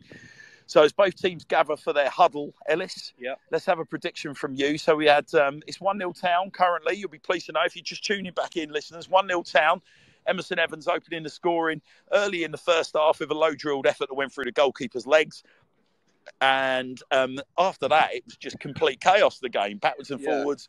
Nobody really wrestling control of the game. But what's your gut feel? Are you as confident as the fans? I'm sticking with my 4-0. You're sticking with a 4-0? I'm sticking with that. Well, I've got to tell you, Ellis, in all fairness, it's a big pitch out there, right? Yeah. And as the game wears on, neither of these teams could keep up that relentless pace of the first half, can they? I think you're going to see the better technical side will probably come out on top this half. Like you said, they can't go at the pace they were in the first half. And I think this is the thing. And I mean, yeah, if they try and do it, one of these teams, or potentially both of these teams, are going to tire very, very quickly, and chances are going to come, right? Yeah. I think, excitingly for Swindon Town, Annie Colston has got unbelievable levels of fitness. Meg Attenborough, unbelievable levels of fitness. So I think if this game is going to break down into a fitness battle, then surely it's going to be about Swindon Town as Meg Attenborough tanks through the midfield to try and generate an attacking opportunity for Swindon Town. The referee allowed the first challenge to go, but the second challenge he pulls back and gives a Portishead free kick as Portishead go long. And again, as soon as the whistle's gone, you can just see it's the same pattern of play in the first half. It's right. Both teams straight away, the first attacking moves have come from long balls over the top as Mugford picks the ball up wide on the right-hand side and sprays a crossfield pass to Rian Bourne-Hallett, who flicks it on to Helena Diaz-Butcher down the right-hand side. And Diaz-Butcher is able to... I know she's not been able to force a Swindon Town throw, and it's been given to Portishead. Well, yeah, like I said, I mean, there was us hoping that the instructions from the coaches, just from a commentary point of view, Alice, would have been get your foot on the ball, get the ball down. But both teams have shown their early intent to just carry on as they left off. As the ball is played back to Emily McGogan in the Swindon Town goal, and she characteristically goes long and diagonal out to Emerson Evans on the Town left-hand side. Evans knocks the ball back in field, and it rolls back into the Swindon Town defensive third. Ball's work down the right-hand side to Helena Diaz-Butcher, who can't wrestle control, but is able to flick it onto Meg Attenborough. Attenborough onto Rian Bourne-Hallett. Bourne-Hallett is not able to regain control, and again, it pinballs around. But Swindon are able to get hold of it, and they've worked it left, and there's a lovely ball over the top from Gypsy Vivash down to Emerson Evans on the left-hand side. Evans is one-on-one with the Portishead right back. She cuts inside as she arrows a shot wide to the top left-hand corner of the Portishead goal, and the ball has just dropped wide. Swindon very quick on the counter-attack there. Very, very quick. Lovely bit of interchange down the left-hand side. A beautiful little lofted pass from Gypsy Vivash opens up Portishead. Emerson Evans, much like she did for a goal in the first half, cut inside Ellis on the right-hand side, but shot didn't quite have the accuracy to bother the Portishead goalkeeper. As Jen Gray has emerged alongside us with the most splendid-looking sausage bap. Just fueling up. And I might add an extra layer of coat that she's doing very well with indeed. Thank you, so nice challenge. We were just saying, Jen, that there's not been, if the instruction's been, girls, get your foot on the ball and try and take control in the midfield, both teams have ignored the instructions, and it's as you were. Much the same. Much the same as you were. Determined to send me back to the London-Kent border with absolutely no voice by the sound of it, as I feel my voice getting croakier by the moment. So a long ball from Portishead down the left-hand side is headed forward by Swindon, and Helena Diaz-Butcher on the right-hand side attempts to take on the Portishead left-back. The ball ricochets off the left-back shins and goes out for a Swindon Town throw midway into the Portishead half. It's thrown in field to Annie Colston. Colston takes control. Lovely little shimmy. Opens up opportunity on the edge of the 18-yard box for Mia Mugford, who shoots low, and there's possibly a handball from the Portishead number 5. It's waved away by the referee, and Portishead have got a break on, and there's a through ball in behind Sky Hole, who's got the pace just to get across, but unfortunate touch from Sky Hole, who's able to recover, work it out wide to the right back position, and again down the line to Helena Diaz-Butcher. Again, Jen, as you were saying, evidence of Diaz-Butcher using her strength well. Lovely flicked header from Colston as they look to work the ball forwards. Really good hold-up play from Town's number 9. As the ball's worked back into the left-back position, and Gypsy Vivash has been caught upfield, and Portishead have got a break in the left-back position. They shoot low, and wonderful hands We've made a sub from Emily McGrogan. eagle-eyed Jen Gray has noticed that Town have made a sub. And who have we got? Trying to work out who that is. Ella Harries has been replaced by Alice Telling at right back. Alice Telling is on for Ella Harries at right back, as Town with Emerson Evans down the left wing, cuts inside to the edge of the 18-yard box, plays the ball across. Portishead are able to take control of that and work the ball forward. Lovely interception from Alice Bowden, who's able to nip in and play the ball out to Gypsy Vivash, who seems to be playing in a more advanced position down the left-hand side. Jen, am I reading this right? Have Town gone to 3 at the back? Or is that... Because Gypsy seems to be playing in a more advanced position on the left-hand side. I think Gypsy's probably just been told to get on a bike up a bit, and then Tells will play as a tighter sort of 3, and they'll shuffle round while Gypsy moves forward. But I think she'll still do the defensive duties. As a free kick is given away by Swindon Town right on the halfway line, just a couple of yards inside the Swindon Town half, in fact, which will be taken by Portishead's number 16. And excuse us for our partisan nature of our commentary, ladies and gents. We're not going to bother trying to tell you their names as well. Why would we, eh? No need. No need. As Portishead play a long arrowed free kick to the edge of the Swindon Town 18-yard box, and they're able to clear it. And it's dropped to Gypsy Vivash in the left-back position as Gypsy moves down the left-hand side. And again, there's that lovely little pass that Gypsy Vivash played early in the first half. And Emerson Evans looks to beat her man, flick it on the inside, but can't quite connect with a Swindon Town shirt inside the 18-yard box. As the Portishead goalkeeper plays long and wide down the right-hand side, and Alice Bowden is challenging, but the ball's not. Looked like it was going to go out for a throw, but the ball's carried through. Swindon have retained possession, and they've worked it inside to Mia Mugford. Mugford, nice footwork, great strength from Mia Mugford. That's a lovely bit of play from Mugford, who flicks it on the inside, and Emerson Evans hasn't quite got enough in the tank to get on the end of that, and the Portishead goalkeeper is able to dance out to the edge of her 18-yard box, pluck the ball off the attacking toe of Emerson Evans and bowl it out into the right back position. After much jiggery pokery, the ball's gone out for a Portishead throw-in. So, yeah, the pace, Ellis, is much like we've had in the first half. Yeah. Again, it's all a bit scrappy, all a bit untidy. But you can see, some nice touches from Mia Mugford as Town are looking to get control of the midfield areas, get a little bit more control on the game. Yeah. Again, there's a lovely little touch from Town in the centre midfield position as they arrow a long ball forward. But again, it's a little bit aimless. But Annie Colston has an opportunity. But the goalkeeper's able just to nick it off of Colston's toe and clear it out for a Swindon Town throw-in on the left-hand side. I would say Swindon are the better side here. But like you touched on, Hannah, either side is sort of they're both struggling to gain possession. It feels to me, Jen, that if they're to find their way back into this game, it's going to be a long ball over the top and a lapse in concentration or a silly error in a defensive position. I can't see Portishead actually playing themselves into this game. I haven't seen enough quality from Portishead today. Absolutely not. No, there haven't been many sort of strings of passings going on. There's no sort of real play. It's just over the top and try and get in. So as Colston goes down, just adjusting her shoelaces, and there's a free kick on the left-hand side to Portishead with Colston back up on her toes. The referee is waved for play to continue, and Portishead's number 18 in the left-back position, surprise, surprise, bangs it long and down the line, and the ball's put out of play by Alice Telling in the right-back position.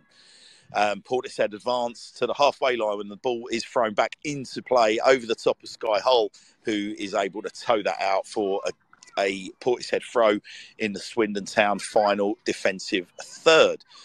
No support or urgency down that end of the ground to retrieve the ball, so we're going to have another little break in play.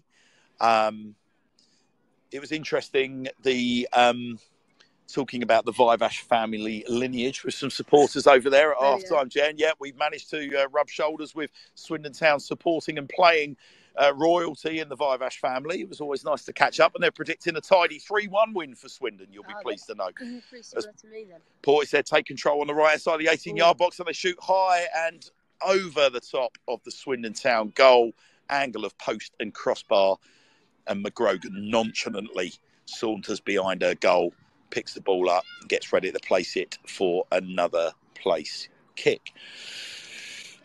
So some light instruction from Mike Hook on the right-hand side as he's preparing what looks like Lucy Durham for a substitute appearance as Lanes Diaz-Butcher is replaced by 14 minutes into the second half, and Lanes Diaz-Butcher is substituted.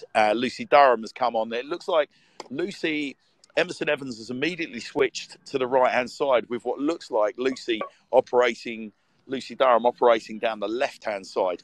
No change to the central position for Annie Colston. So straight swap. And it's interesting. So I'm guessing the instruction there is going to be for Emerson to get down the right-hand side. Again, pretty much, it's a ball over the top to Annie Colston, but that's cut out by Portishead, who agriculturally clear it for a throw-in. I think it'll be interesting to see. I think Emerson will be able to get a bit more luck with first-time crosses down the right-hand side.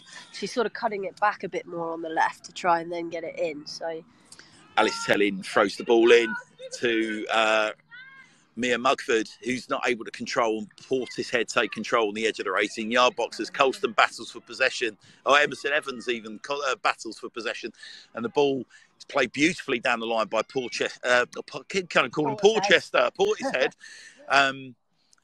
Town managed to clear their lines, and Mugford has possession, plays it into central midfield position. They've worked it neatly out to Meg Attenborough, plays a lovely pass over the top to Lucy Durham.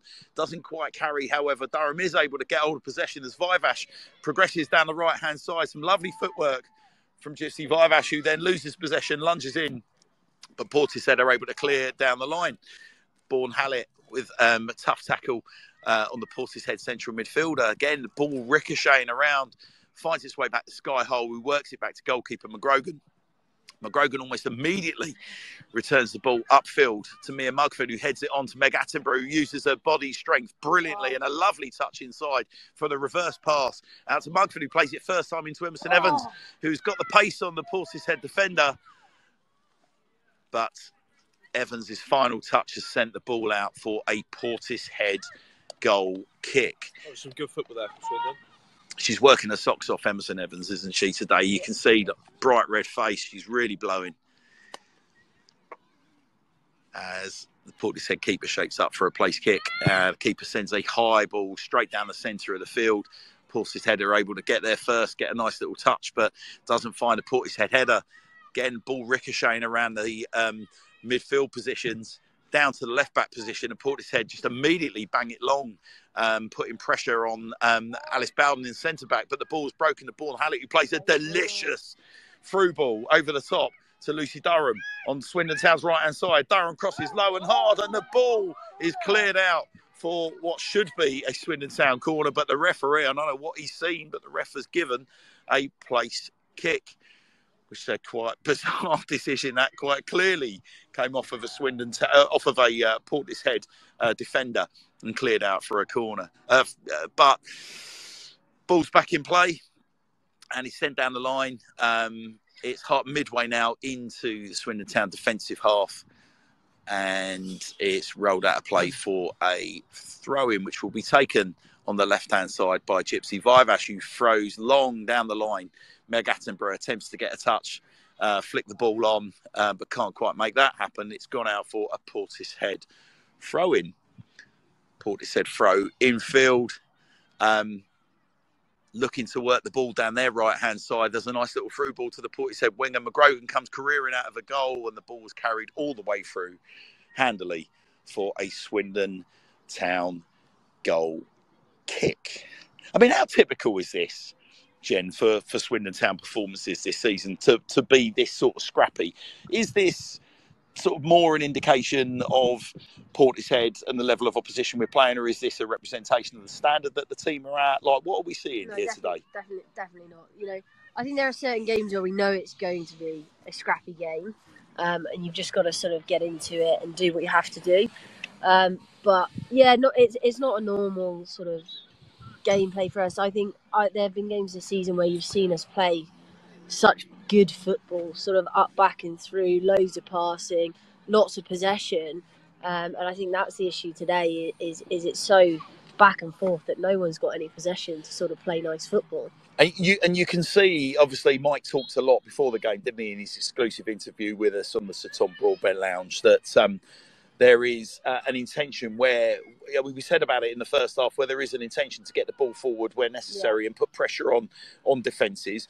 We've been very, very quick to go long. And likewise, Portishead, it's almost like they've got the same instructions. So you've got this almost like I don't want to call it head tennis because there's not many headers, but you just got this ball being returned and returned and returned, and like it's not going out of play. It's hard to commentate on, and it's low on quality at the moment, isn't it? As Town break down the left-hand side with Lucy Durham again, a lovely little flicked touch from Lucy Durham to try and retain possession, but they can't quite do it, and the ball's flicked out of play on the left-hand side, midway into the Portishead defensive half. Durham takes a throw in, looking to engineer an opportunity for Annie Colston. Can't quite make that work. And again, Portishead are able to clear their lines, and they're looking to break on Swindon Town down the left-hand side here at Foundation Park. But there's a bit too much on that pass, and the ball has gone out for a Swindon Town throw, which Alice Telling sends up the line to Emerson Evans. Lovely touch from Meg Attenborough again, who looks to spread the ball wide to the Town attacking left-hand side, but Durham can't quite get there, and Portishead are back in possession. Some lovely challenge from Rhiannon Bourne-Hallett in the central midfield position, restored today to a preferred position, and again Town are able to retain play down the left-hand side. Ball over the top, which Durham can't quite get to, and it's going to roll out for a Portishead throw, about 10 yards up from the corner flag on the right-hand side, as someone over there seems to be doing the YMCA, drawing attention to something or other that the referee hasn't seen. Can't quite work out what it is. Maybe he's just waving to us because our broadcast media is reaching the many, many, many millions of Swindon Town fans around the world. As the ball's worked down the right-hand side by Swindon Town. But again, straight to a white shirt. Portishead are able to retain possession as Mugford tanks into the back of a Portishead central midfield. There's no shortage of physicality amongst the Swindon Town team, Jen, is there? Like the girls really do put themselves about. There's no shrinking violets out there, is there? Absolutely not, no. How nice is it to see Rhiannon Bourne-Hallett again still out there as we go like 22, what are we, about 20 minutes into the second half now, so we're approaching the midway point in the second half, and again it's another gutsy display from Town's club captain. She's been in amongst the mix. Following a return from having a child. It's good to see Rhiannon out there and giving a full-blooded performance as the ball's lofted over the top and carries all the way through to McGrogan. Let's see what Emily does here. I think we know what Emily's going to do here. Cursor, the commentator, she decides to go short, and a throw has made it all the way through to Vivash down the left-hand side. Vivash plays a high arcing through ball, which Portishead are able to get a toe on. But there are Swindon bodies forward, and they're engineering possession, which they have on the left-hand side with Lucy Durham. Durham plays it down the line. And Bourne-Hallett's got it on the right-hand side. She cuts inside, but a little bit too much on her touch, and the ball's able to roll through to Portishead. Apologies if I sound a little broken in my commentary, but we've got about 4. You think you have a problem in the town then trying to watch a game of football with our struts? I've got about 20 in front of me here, due to our position behind the Portishead goal, almost 10, 12 feet behind the goal. But we're looking through mesh green fencing, which does tend to mess with the old optics a little bit. It's giving me a bloody headache. Yeah. And all of Town's play typically is coming down the left-hand side, where we've got to kind of try and squint our way through this green iron fencing. I don't think the goalkeeper's going to like it much if we go and sit cross-legged behind a goal and try and commentate in the second half. Without that obstructed view. She won't like the comments you made about her in the first half. No, she really wouldn't. And I'm going to try and watch my manners in the second half to not cause any kind of offence. As Town battling for possession in the central midfield position, but a high hand from, I believe that was Meg Attenborough. Tori Taylor has given a free kick to Portishead in the centre midfield position. So we missed that substitution. I was just about to say, I'll be honest, I didn't even see Tori come on, Hannah. Was that a half-time substitution for Tori Taylor? So unfortunately, this is one of the... That's a lovely catch high, as a high looping free kick from Portishead has popped up towards Emily McGrogan's back stick. McGrogan again has looped up, taking a lovely clean catch. and been able to send the ball almost immediately upfield. And there's a really nice touch forward from Annie Colston. And there's an opportunity here for from Emerson Evans. But co-commentator Jen Gray scares the life out of her commentating counterparts, sat to her left. And me and Mugford has gone off for Tory Taylor, so it must have happened as we were discussing fences. There we go. So yes, so Mugford has slipped off. Tory Taylor has come into central midfield, and Portishead have worked the ball down the left-hand side, but missed control, and the ball was rolled out for a Swindon Town goal kick, which will again be taken by Emily McGrogan. I've got an ominous feeling. I don't mind telling you, Jen. This has got a feeling, one of those games where if they're not careful, if they don't either get hold of this ball and get a little bit more control in midfield areas, or get a second goal, we could be in a bit of trouble here. As a great ball from Tory Taylor over the left, the Portishead's left back position has put Portishead under a bit of control, under a bit of pressure. Swindon aren't able to wrestle possession off of Portishead, however, and it's been knocked out of play for a Portishead, for a Swindon Town throw-in, which will be taken by Lucy Durham. Durham throws infield to Annie Colston, attempts to use her strength, but a foul throw has been given against Durham in the Portishead left back position. The ball's then bowled overarm back to Portishead. Portishead returned the ball back into play. Meg Attenborough shows great strength, drives the ball forward. Annie's got a one-on-one opportunity, Annie Colston, but the Portishead goalkeeper is able to nip out and take control of the football. Goalkeeper plays it long, straight down the centre of the field, as Portishead again take possession just inside their defensive D on the halfway line, and have played a nice ball out wide to the right-hand side, which is Fred infield, and mopped up by Sky Hole and sent straight back down the field with interest by McGrogan, as Annie Colston shows her experience to head the ball through. Emerson Evans, who goes one-on-one with the Portishead goalkeeper, hasn't quite got the ball under control, and some smart goalkeeping from the Portishead stopper, who's able to run out, to slide out and nip the ball off Emerson Evans' toe. And you're just willing one of those opportunities to go in for Town. You sort of sense that second goal is going to be really, really important as the game approaches the as the game approaches its final third.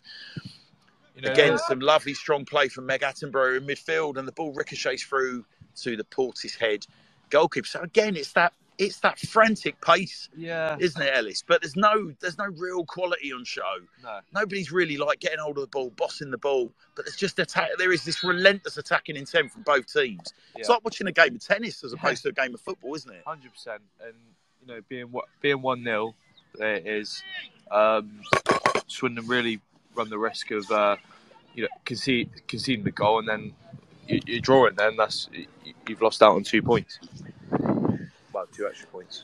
Yeah, and obviously Town's recent form is not particularly great in latter stages. Jen, is there? I mean, we've had a couple of late collapses this season, which Town need to guard against. When you've had those, I don't like to bring up bad memories, Jen, but when you've had those late collapses, as Town get a free kick up wide on the left-hand side, it's looped high and into the box, and a Portishead header, and the ball crashes off the Portishead bar, which is then cleared. But I mean, that was a defensive header which is looped up and off of the Portishead bar from a Rianne Bourne-Hallett free kick. But Jen, I was about to say, those late collapses that Town have suffered, how much of that has been down to fitness, and how much has that been down to just rotten luck? And it's a bit of both, Hannah's, I think. Some of the teams we've played against, it's clear that they are fitter than us and that we need to put some work in there. And many of the girls are. And others, it's a lapse of concentration as well, You're sort of sat comfortably and you do get comfortable. And then with 2 minutes to go, you think, oh, it's nearly done. And then you suffer for that. And I think, again, that sort of lack of experience where we need to learn to be able to cope with those situations. As Emerson Evans battles away on the left-hand side, and that battling away has resulted in Meg Attenborough taking possession, but she can't quite maintain it and Portishead are able to wrestle possession back themselves, and they're now working down the left back position, down the left flank rather, as Alice Telling advances forward and is played around, and Portishead again lose possession. Swindon Town thump it forward, and this Lucy Durham with a lovely little pass out to Emerson Evans on the right hand side. Evans is looking to take on the Portishead left back. No cross was the instruction from the goalkeeper. No cross indeed. And the defender's done a splendid job in playing the ball off of Evans and out for a Portishead goal kick. Lots of hands on hips as I'm glancing around. Emerson looks like she's sort of essentially running on vapour. Looking tired now. Yeah, as again. She's been working hard. Portishead go long from their goal kick. Portishead are able to get hold of the ball in the midfield position. The ball goes wide, left-hand side. Portishead looking to attack. They cut inside and they shoot from distance. A big deflection and a fantastic save from Emily McGrogan. That's what we're talking about. And that is not an easy stop for any goalkeeper at any standard. The strikers unleashed that from about 18 yards. It's taken a big deflection on its way through, bounced up just in front of Emily, and she's been able to tip the ball round the post with two hands. The ball was travelling, Ellis, wasn't it? Real smart stop. And a corner for Portishead. And Emily's been a big player in today's game. I think you have another keeper in there. You could have easily have conceded another two. Yeah, I'm pleased to say with the Portishead goalkeeper now advanced almost to the halfway line, that is the sort of chance that I would have expected a lesser goalkeeper, a la what we're looking at now, to have flapped into the back of her net. The Town have got to keep their composure here as there's a big high corner lofted to the back stick, and Swindon head back into their own 6-yard box, and McGrogan's able to command their box and catch. And there's a fantastic goal kick out from McGrogan. And that's gone out to Emerson Evans, who, again, can't quite muscle the ball off of the Portishead left back. And Portishead are able to take control. Goalkeeper out to centre midfielder, worked out to the right-hand side. And Portishead have played a very smart ball down the right-hand side. And McGrogan, again, lovely little feint that she's going to send it down the line. And then just gives the winger the eyes, and the ball rolls through for a place kick. But what are you saying? If you're Mike Cook now, what are you saying to the girls out there? I mean, I know what I'm saying to them. I'll be saying to them, just try and calm down, slow the game down, get control of the football. But I think that would be my hopes of bringing someone like Tori Taylor on. I want to see her controlling this game, sort of getting it back under control, getting everyone calm and getting on the ball. So far, we haven't done that yet, though.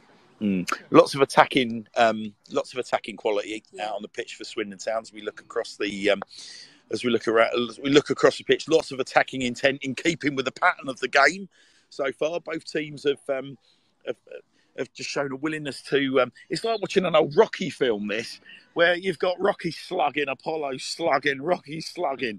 To use a boxing analogy for you here, Ellis, it literally is like watching a Rocky movie, isn't it? Watching these two teams going at each other. Yeah. Great for the neutral, not so great if you're a purist. 100%. And this game can still go any way, couldn't it? As the ball breaks, Emerson Evans plays a really smart ball out wide to Annie Colston on the right-hand side. Annie Colston's being marshalled by that's a lovely turn inside by Colston, who opens up an opportunity to shoot. And the Portishead keeper's able to save low down to her left-hand side and run as far away from your commentary team as she possibly can before sending her drop kick, a poor drop kick, straight to Rhiannon Bourne-Hallett, who heads it forward to Lucy Durham, can't quite take control. And Portishead break with their very impressive number 16, who seems to have been all over the pitch today. It looks to split the channel between centre-half, right centre-half and right-back for Swindon Town.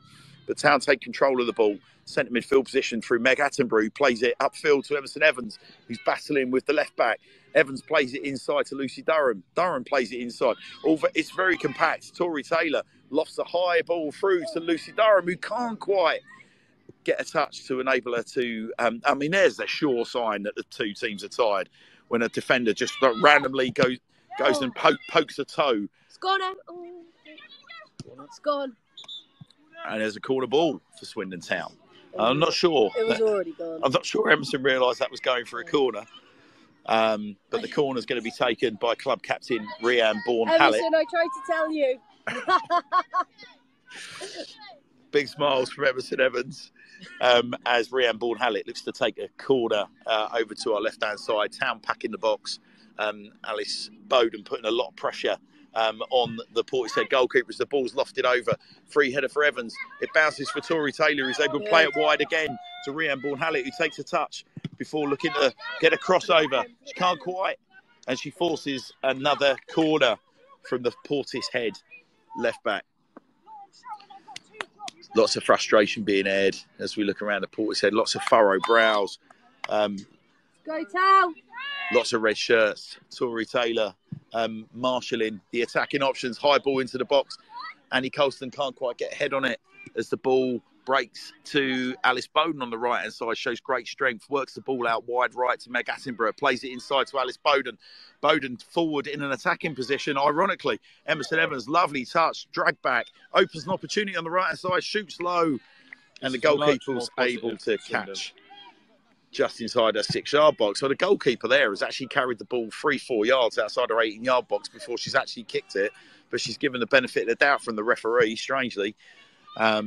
As Alice Bowden, centre-back, again in an advanced position, has managed to flick the ball over to Emerson Evans on the right-hand side, who can't control. And Portishead are now working the ball down Town's right-hand side, the attacking left-hand side. And Sky Hull has flicked the ball out for a Portishead corner. Now, there's something about corners in Swindon Town this season, Ellis. Well, it feels like the last 4 or 5 years, in fact. Let's see if the women have got sterner stuff about them when it comes to defending corners and slim scorelines such as we've got today. Last week. Oh, dear. So as the ball's lofted high into the 18-yard box, but Town are able to clear through Meg Attenborough. Who works it to Alice, to Annie Colston, who plays a fantastic ball over the top to Emerson Evans. She's battling to get there, and she's beating the goalkeeper. And the goalkeeper has fouled Emerson Evans right on the edge of the 18-yard box. And the referee is calling the goalkeeper over. He's already got the yellow card in his hand. The goalkeeper did indeed appear to be the last man. Portishead defenders are protesting, and the goalkeeper is given a yellow card. And a free kick right on the edge of the Portishead 18-yard box. Lots of smiles from the Swindon Town ladies as they take up their attacking positions, all being marshalled and instructed by the very experienced Tori Taylor, as the equally experienced Rhiannon Bourne-Hallett is given instructions. It's looking like she's going to look to bend the free kick towards the back stick where the mass of Swindon Town shirts are. Bourne-Hallett on the left-hand side then to take the free kick. Lots of movement from Lucy Durham, pulling the markers around. There's a high free kick to the back post, and it drops just over the top of the crossbar, literally a matter of inches over the top of angle of post and crossbar, top right-hand corner. And a Portishead will breathe a sigh of relief. Short goal kick. Short goal kick from the goalkeeper out to the right back for Portishead, who looks to work it down the line but can't. And the ball is blocked out for a Portishead throw-in around the halfway line. Portishead's number 2 plays it inside, and Town are able to clear their defensive lines, and the ball is back out for a Portishead throw. So an appearance from Charlie soon. Continuation of, as Charlie Rowlands looks like she's getting herself stripped and ready to make another appearance, as Annie Colston is being encouraged by manager Mike Cook to take her on, quote, down the right-hand side, low cross, and it's blocked by the Portishead centre-half. Claims of handball from the overly optimistic Town dugout. Lots of smiles. So, again, lovely attacking play. So, a deep cross from Annie Colston to the right-hand side. Meg Attenborough over in the far corner for Swindon Town. One-on-one with the number 14 Portishead, and Meg's beaten her. She's gone great. And Attenborough can't quite find a Swindon body in the 80-yard box, but she's retained possession, and the ball hammers off the woodwork. Again, angle of post and bar. Town have hit the woodwork again. Some fantastic footwork by Meg Attenborough. Fantastic display a smile on her of face strength as she took it past the Portishead defender. Brilliant in here. And that little knock past the defender, ran on, set it for herself. That was fantastic. Yeah, lovely display of close control and tenacity from Meg Attenborough. As Porter said, get ready to take a free kick, whilst Town have made a substitution. And it looks like the substitute has gone off. It looks like we've lost Lucy Durham, who's been replaced. She's been struggling with injury during the week, so there's a potential that is the reason why that she's gone off now. She looks very distressed over in the dugout. It's got to be said, very, very red-faced and teary by looks of things. And Charlie Rowlands has now come in on the left-hand side for Town. I'd be surprised if it was any other reason. I mean, Emerson looks like she's ready. She's absolutely furious, Lucy. She's absolutely furious. She's throwing her kit down. She's really, really frustrated. She's got heavily strapped right ankle that I think you're referring to, Jen. That's exactly it, yeah. And it looks like it's been a reoccurrence of that injury, which has been troubling her during the week. It's unfortunate. So Town fans get to a glimpse of recent signing from Forest Green Rovers, a re-signing Charlie Rowlands, as Alice Telly looks to play the ball in on the right side. Lovely turn from Annie Colston, who lashes a shot 3-4 yards above the crossbar. And Portishead live another day. But Town are turning the screw here, Jen, aren't they? The superior quality is really starting to show. We've stepped it up a notch now, I think. We're really starting to sort of get the ball down a little bit more and play a little bit of football, which is good to see. Lovely touch from the Portishead right winger. Lovely little display of skill. Takes out 2 or 3 Town players. They've advanced halfway into the Town defensive half and won themselves another throw-in off of Rhiannon Bourne-Hallett as they work the ball down into the far corner of the pitch. Lovely turn and piece of skill again from the impressive Portishead attacker on the right-hand side. And the ball ricochets off of Bourne-Hallett again for a throw-in. Corner. Oh, it's gone out for a corner. Sorry, we are right down the other end here, folks. This is the equivalent of being in the Town end, and the corner's down the other end of the Stratton Bank as they flash a corner across, and the ball was headed 2 or 3 yards over the Town bar, and that's always a good indication of the away support, because that would normally have got an ooh, but there was no ooh, which tells you there's a pretty much partisan support here at the county ground today at Foundation Park. And if you're not here, ask yourself, why aren't you here, dear listener? Get off your buns and get down here and support your women's team, who was wonderful to introduce to you all on the county ground pitch yesterday, and see such a rousing round of applause for them all on their lap of honour. As Town have got possession in the right wing position, as Emerson Evans looks to chip the goalkeeper from 25 yards out, and the goalkeeper is able to backpedal and take control. And the goalkeeper flicks a goal kick out wide to the right-hand side, but just gone straight out of play. And it's really starting to feel now that Town's superior quality and fitness is starting to show, because all the chances sort of feel like they're happening up this end, and they're all coming down this left-hand side as well, which is surprising when you consider the change in personnel and the fact that Charlie Rowlands isn't a natural left winger, more of a number 9 figure. Yeah. But all the chances continue to be engineered down the left-hand side for Town, Jen, at the moment. Yeah, they are. Hopefully, Charlie's out of position, but I'm sure she can do the job out there and get us something from out wide. As Town, again, some lovely footwork from Annie Colston. It opens up an opportunity inside the 18-yard box, one-on-one with the goalkeeper, squares it, and there's an opportunity for Meg Attenborough. And Portishead have been able to block it 6 yards out. It was a wonderful opportunity. Again, fantastic footwork from Annie Colston, showing that she is classes above this level, if we're really, really honest with ourselves. Wonderful stuff from Annie. As Town look to take position in the left-back position, Gypsy Vivash is beaten, and Portishead have got a really good attacking opportunity in the right wing position. They cross, and there's a big break and a big opportunity, and that really, you've got to be doing better. That's the sort of position. If that falls to Annie Colston in a red shirt, that's in the back of the net all day long. That's probably Portishead's best position. So lovely attacking break down the left-hand side. Gypsy Vivash caught out of position. A big ball over the top. Fantastic cross from the Portishead right winger, who's been really impressive against Gypsy Vivash all game long. And it's fallen to Portishead centre forward. Lots of goal to aim for, and she has arrowed a shot up and over the bar. Great contact, but maybe a bit of a rush finish. and Town survive another day. So it's just a little warning sign there for Swindon Town that this Portishead side aren't quite done just yet. It looks as though Charlie and Annie have had a little switch up top as well. Annie's sort of out on the left-hand side now with Charlie taking over in the centre. Yeah, that's quite clearly obvious as Annie picks it up in the left wing-back position and arrows a pass over to the right wing position where Emerson Evans is battling to keep the ball in play for Town, which she has. So Emerson working the ball down the right-hand side. Take her to the outside, says the goalkeeper. Take it to the outside. She does, says the left back. And the ball is put out of play. And Emerson Evans is now cramping up, unsurprisingly. I don't know if she's laughing or grimacing. I think there's a bit of laugh or cry moment there, Hannah.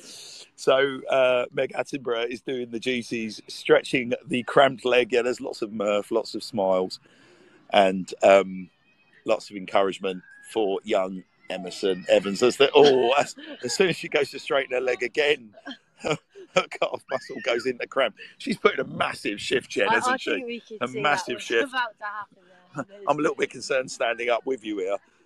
I'm a portly boy these days, Jen. I'm a portly boy, and I don't want this. This could be embarrassing for us both if this breaks. I'm getting overexcited here, so. No, it's good. I prefer this view. This is much better. Now I do feel like I'm in my natural habitat at the back of the town end. This feels a little bit better. Now we're in an elevated position up here. As Emerson Evans is, she's back on her feet. She'll digest her electrolyte drink, and she's up and she's running. And Alice Telling has thrown the ball in, edge of the 18-yard box. Charlie Rowland's battling for it, battling to retain possession, but she can't do so. And the ball is played down the left-hand side. Oh, yes, and Town are able to keep that in play. Alice Telling with a lovely bit of play, which is giving Annie Colston, Emerson Evans, the opportunity to wrestle for possession. And the referee has given a free kick, which Portishead play diagonally across the field. And Alice Bowden is able to intercept and play forward. Again, high agricultural play. And the referee's given a rather light foul, shall we say politely, against Alice Bowden. Whilst Megan Attenborough had a big opportunity to break just inside the Portishead half. Portishead long and high. And Gypsy Vivash is able to head down the line and back towards the Portishead right back position. Free kick given against Town. And Portishead have got an opportunity on the edge of the 18-yard box. A turn and shot, and Rhiannon Bourne-Hallett is able to block, and the ball bounces out of play for a Portishead throw-in. Portishead in possession on the right-hand side, looking to work the ball down the line. Portishead play a high cross into the box, and there's a flicked header which comes off of a Swindon Town defender, but handily straight into the arms of Emily McGrogan, who was prowling on the edge of her 6-yard box. But again, Portishead just showing they've still got a bit in the tank. They've still got opportunities to cause Town problems in their attacking departments as the ball's played long for Town down the left-hand side, which is where Town have been getting a lot of joy in this second half. And Charlie Rowlands is happy to see that roll out of play. And a long throw-in from Town, which Rowlands is able to flick onto Annie Colston down the left-hand side. She takes it to the byline. Smart footwork from Annie Colston, retains possession, opportunity on the edge of the box, and a shot from Charlie Rowlands, which spins up, and the goalkeeper's able to dive low to the left-hand side and take control. And once again, the goalkeeper's carried the ball 2-3 yards out of her 18-yard box. There can't be many more opportunities of getting away with that. The referee's got to have his attention drawn to it. Jen, that's about the third. That's about the third opportunity that I've seen now, Jen, where that goalkeeper. Know how the linesman's missing it, yeah, I mean, there's some real leniency being shown there against the visiting goalkeeper today. I mean, that's real basics. If you're an assistant referee, real basics. You've got to be like keeping an eye on that. But they're letting play run. As Portishead have got an opportunity now, 18 yards from goal, shoot low, and a great save for McGrogan. But it's broken to Portishead's right winger. And she's been able to tap home. And that's so cruel. That is so cruel on Swindon Town. And McGrogan's in some discomfort as well.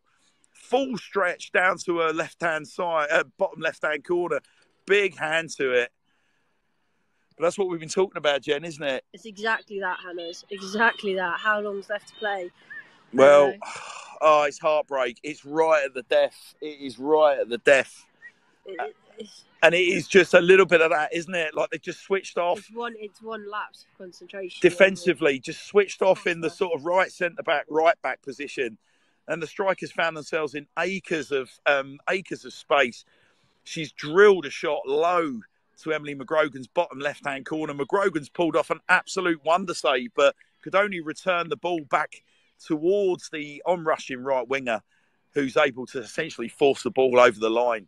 And Portishead are going to probably feel like they're coming away from this game with a share of the spoils, which I think they'll probably think is fair. I think they'll be happy with that. I don't think it's fair, to be honest, Alice. Yeah, I think if you're of a Swindon Town persuasion, you're going to be very, very frustrated. Town have threatened in this second half. Town have hit the woodwork on a couple of occasions. They forced one or two smart stops from the goalkeeper. I think if you're Portishead, you'd be over the moon to go away with the point. Yeah, well, we're a little bit concerned about this. We're a bit of a jinx when it comes to Emily. So at the county ground, we were obviously there when Emily's pulled up with a nasty-looking knee injury. And now Emily's been down for quite a while now, receiving attention from the Swindon Town physio. And it looks like, and the way that she dived and the way that she's landed as well, that's always going to be a concern. Possible shoulder injury and a possible dislocation. And judging by the treatment that the physio's given Emily, there's a lot of attention to that right shoulder. So looking at Grace Kazir, she's stripping off and getting ready to come on from McGrogan by the look of it. Emily's still down, and the way that the elbow is tucked in on her right-hand side here might suggest that she's got a real problem. She went the dive. It was a full stretch dive, and that shoulder will have taken she's lifting her arm. Oh yeah, she's managed to get it up in the air, but that shoulder has taken the full brunt of that impact as she's gone down. So Kazir's been given instructions to strip off. Gloves are going on. It's looking like this is a substitution that's going to be made. McGrogan's still down, still quite obviously in discomfort. And it's disappointing because it's literally right at the end of the game. Yeah, it's late heartbreak again for Swindon Town, isn't it? Late in the game, late heartbreak. And it's really been, it's those defensive lapses where Town have just been punished these last few games, these last few weeks. And, quality opposition that they've played recently. Southampton were a class above this Portishead side. This is not a good Portishead side. Southampton were far better than this slot. Exeter, top of the league, running away with it. This feels like a little bit of a smash and grab, actually, on reflection. I think the game's ebbed and flowed, but Town have really turned the screw in the second half. It's been all Swindon Town, particularly down this left-hand side. Portishead will be travelling back to the North Somerset coast. They'll be feeling like they've won the lottery today, won't they? Yeah. Emily's staying on. She's not been taken off.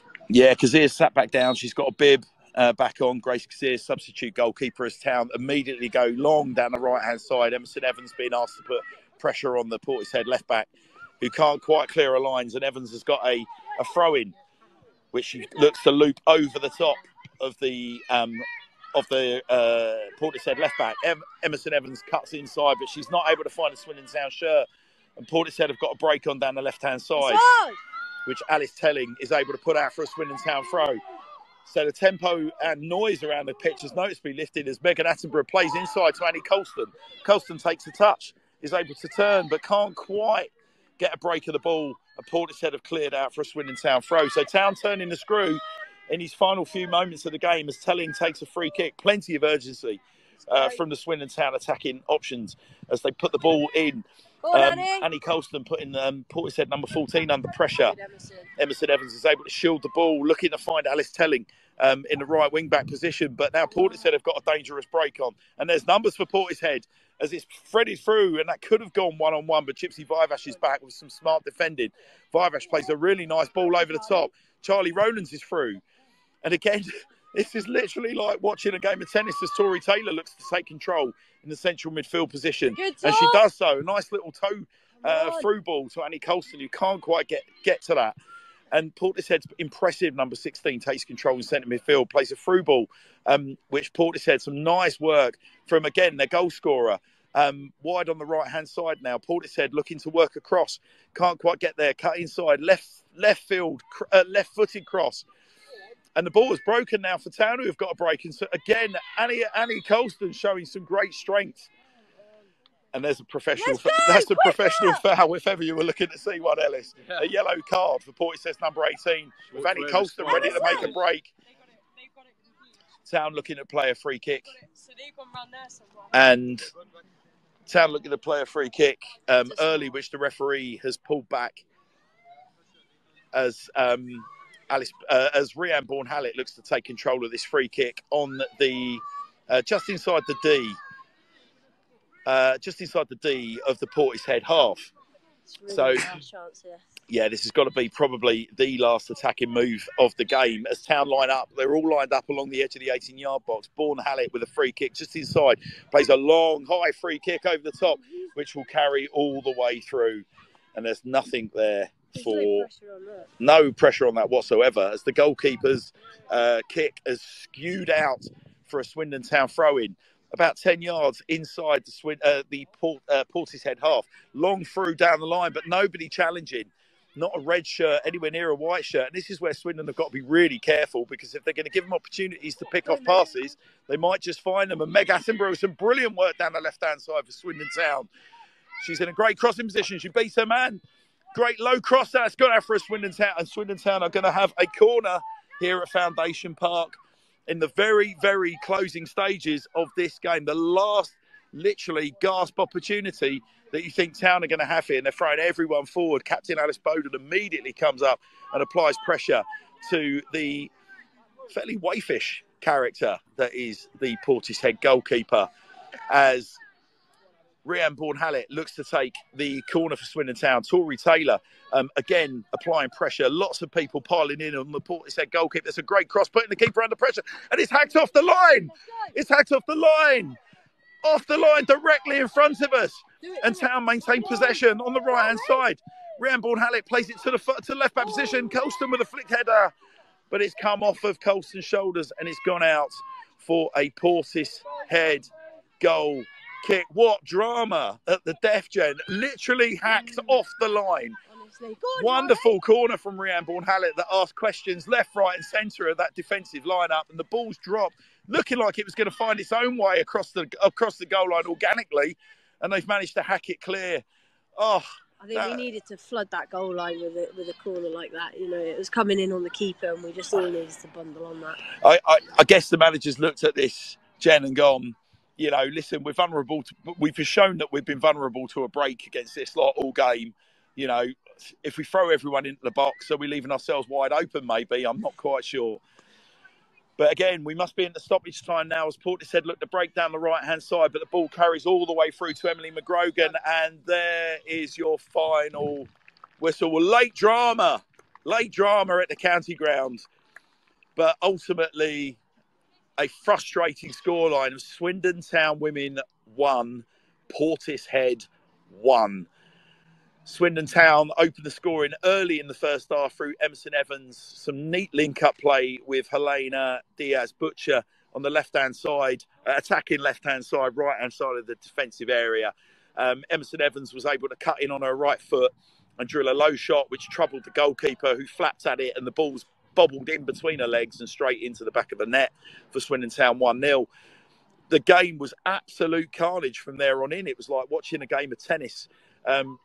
Very, very low on quality in terms of possession of the football, retention of the football, patterns of play, etc. Lots of long, raky passes, which didn't really seem to find their intended target. But about midway through the second half, Town started exerting more and more pressure, turning on the quality, and it looked like Town were going to be the likely winners, and the second goal was going to be on its way. But sadly, as the half wore on, Portishead grew in stature, and in the last couple of minutes, Portishead were able to snatch an equaliser. Low drilled shot from the edge of the box. McGrogan palmed out, but unfortunately the right winger was able to force across the line for 1-1. Well, very, very disappointing final result. Right at the death. Town managed to force a corner. Rhian Bourne-Hallett has drifted the corner in. A slight glance off of a Portishead header, saw the ball, looks like it was going to carry all the way across the goal line, but it didn't.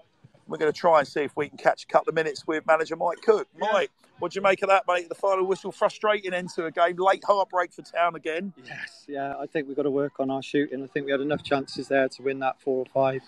So very disappointing just to concede in that last minute. But I think they've done well most of the game. All the training sessions have been great.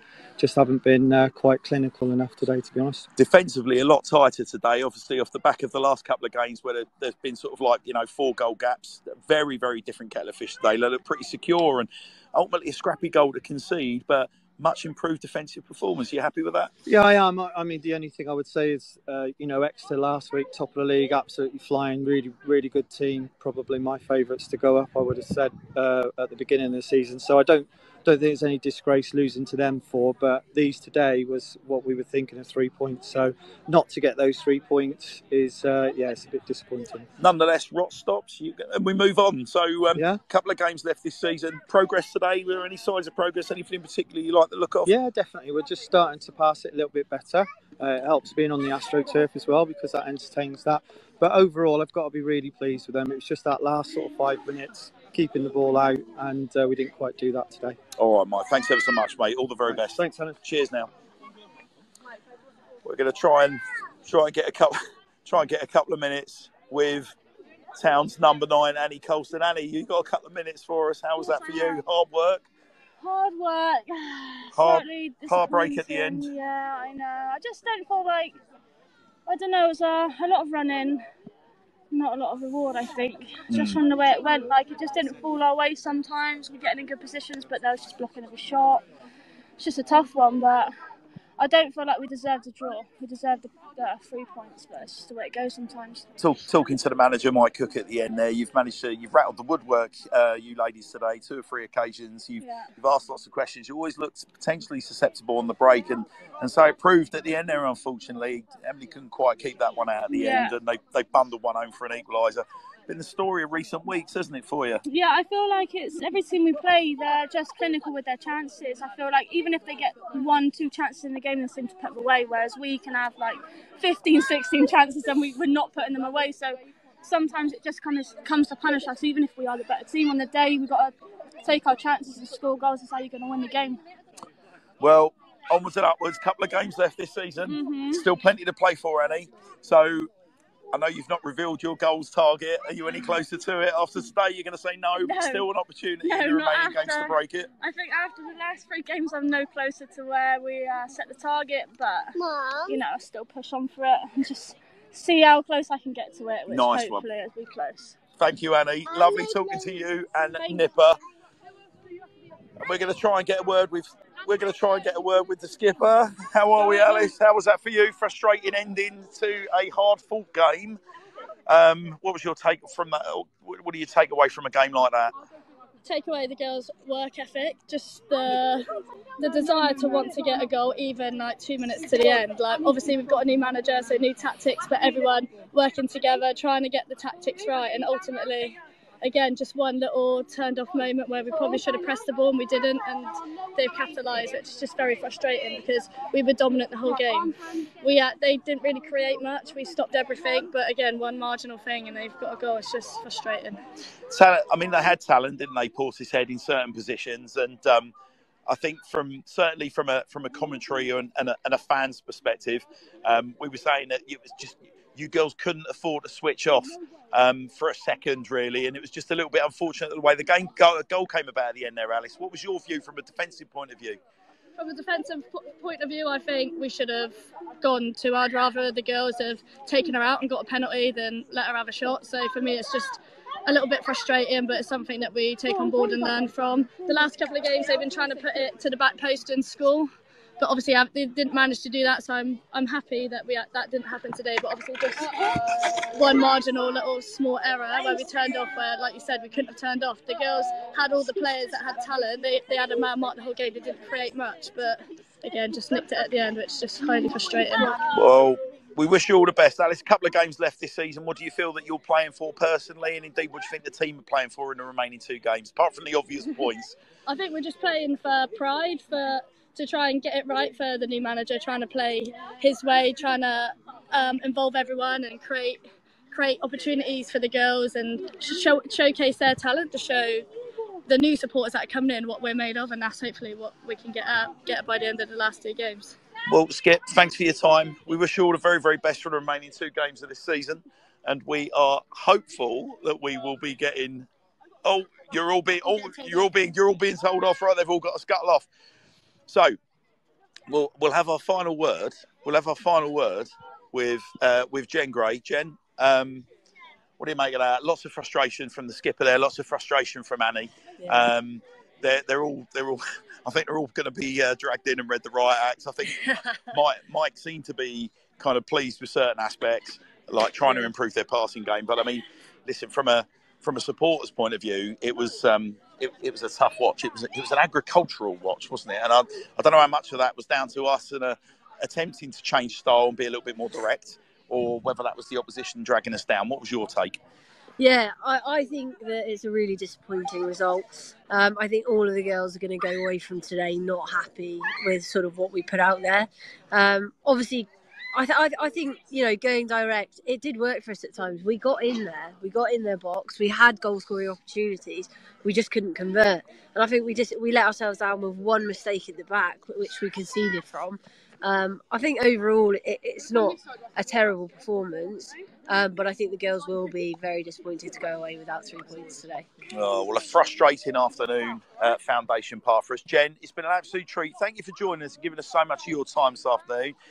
You don't disappoint. You're brilliant company, and we're really, really grateful for all your time. Ellis, likewise for you, mate. Thank you ever so much for so much of your time. It's always a pleasure being here in person. No, you're very, very welcome. And I think, so to round up, the final score here at Foundation Park is Swindon Town Women 1, Portishead Women 1. A late heartbreak once again for Swindon Town Women, this time in the shadow of the county ground. Emerson Evans' early strike, which was fumbled in by the Portishead goalkeeper, was equalised at the death pretty much by the Portishead, lively Portishead right winger, who was able to follow up a fine Emily McGrogan low save to her left-hand side and bundle it across the line. Nonetheless, the first point on the board for new manager Mike Cook, who we spoke to exclusively at the start of this show. And he was, whilst there were concerns about the team's shooting boots today, Mike certainly feels that there are enough green shoots that the supporters should be going home today with a smile on their face in front of a crowd of what we estimate to be, whilst it was declared as 84 shortly after kickoff. The final supporter numbers looked more along the lines of 150, possibly pushing 200. So I don't think any records have been broken today. But certainly at the death, there were a few broken hearts amongst the Swindon Town faithful. Listen, it's been an absolute pleasure bringing you commentary of Swindon Town Women versus Portishead today to cap a long weekend of football involvement from the St Tom Broadbent Lounge on the County Ground estate, following on from the men's 0-0 draw at the County Ground yesterday. So final score here at Foundation Park, Swindon Town Women 1, Portishead 1. I'm Hannah's. It's been an absolute pleasure hosting you tonight, or today rather, and we'll catch up with you on Wednesday night when there will no doubt be a few more lovely surprises from ourselves for you wonderful Swindon Town folk. Take good care of yourselves. Catch you again.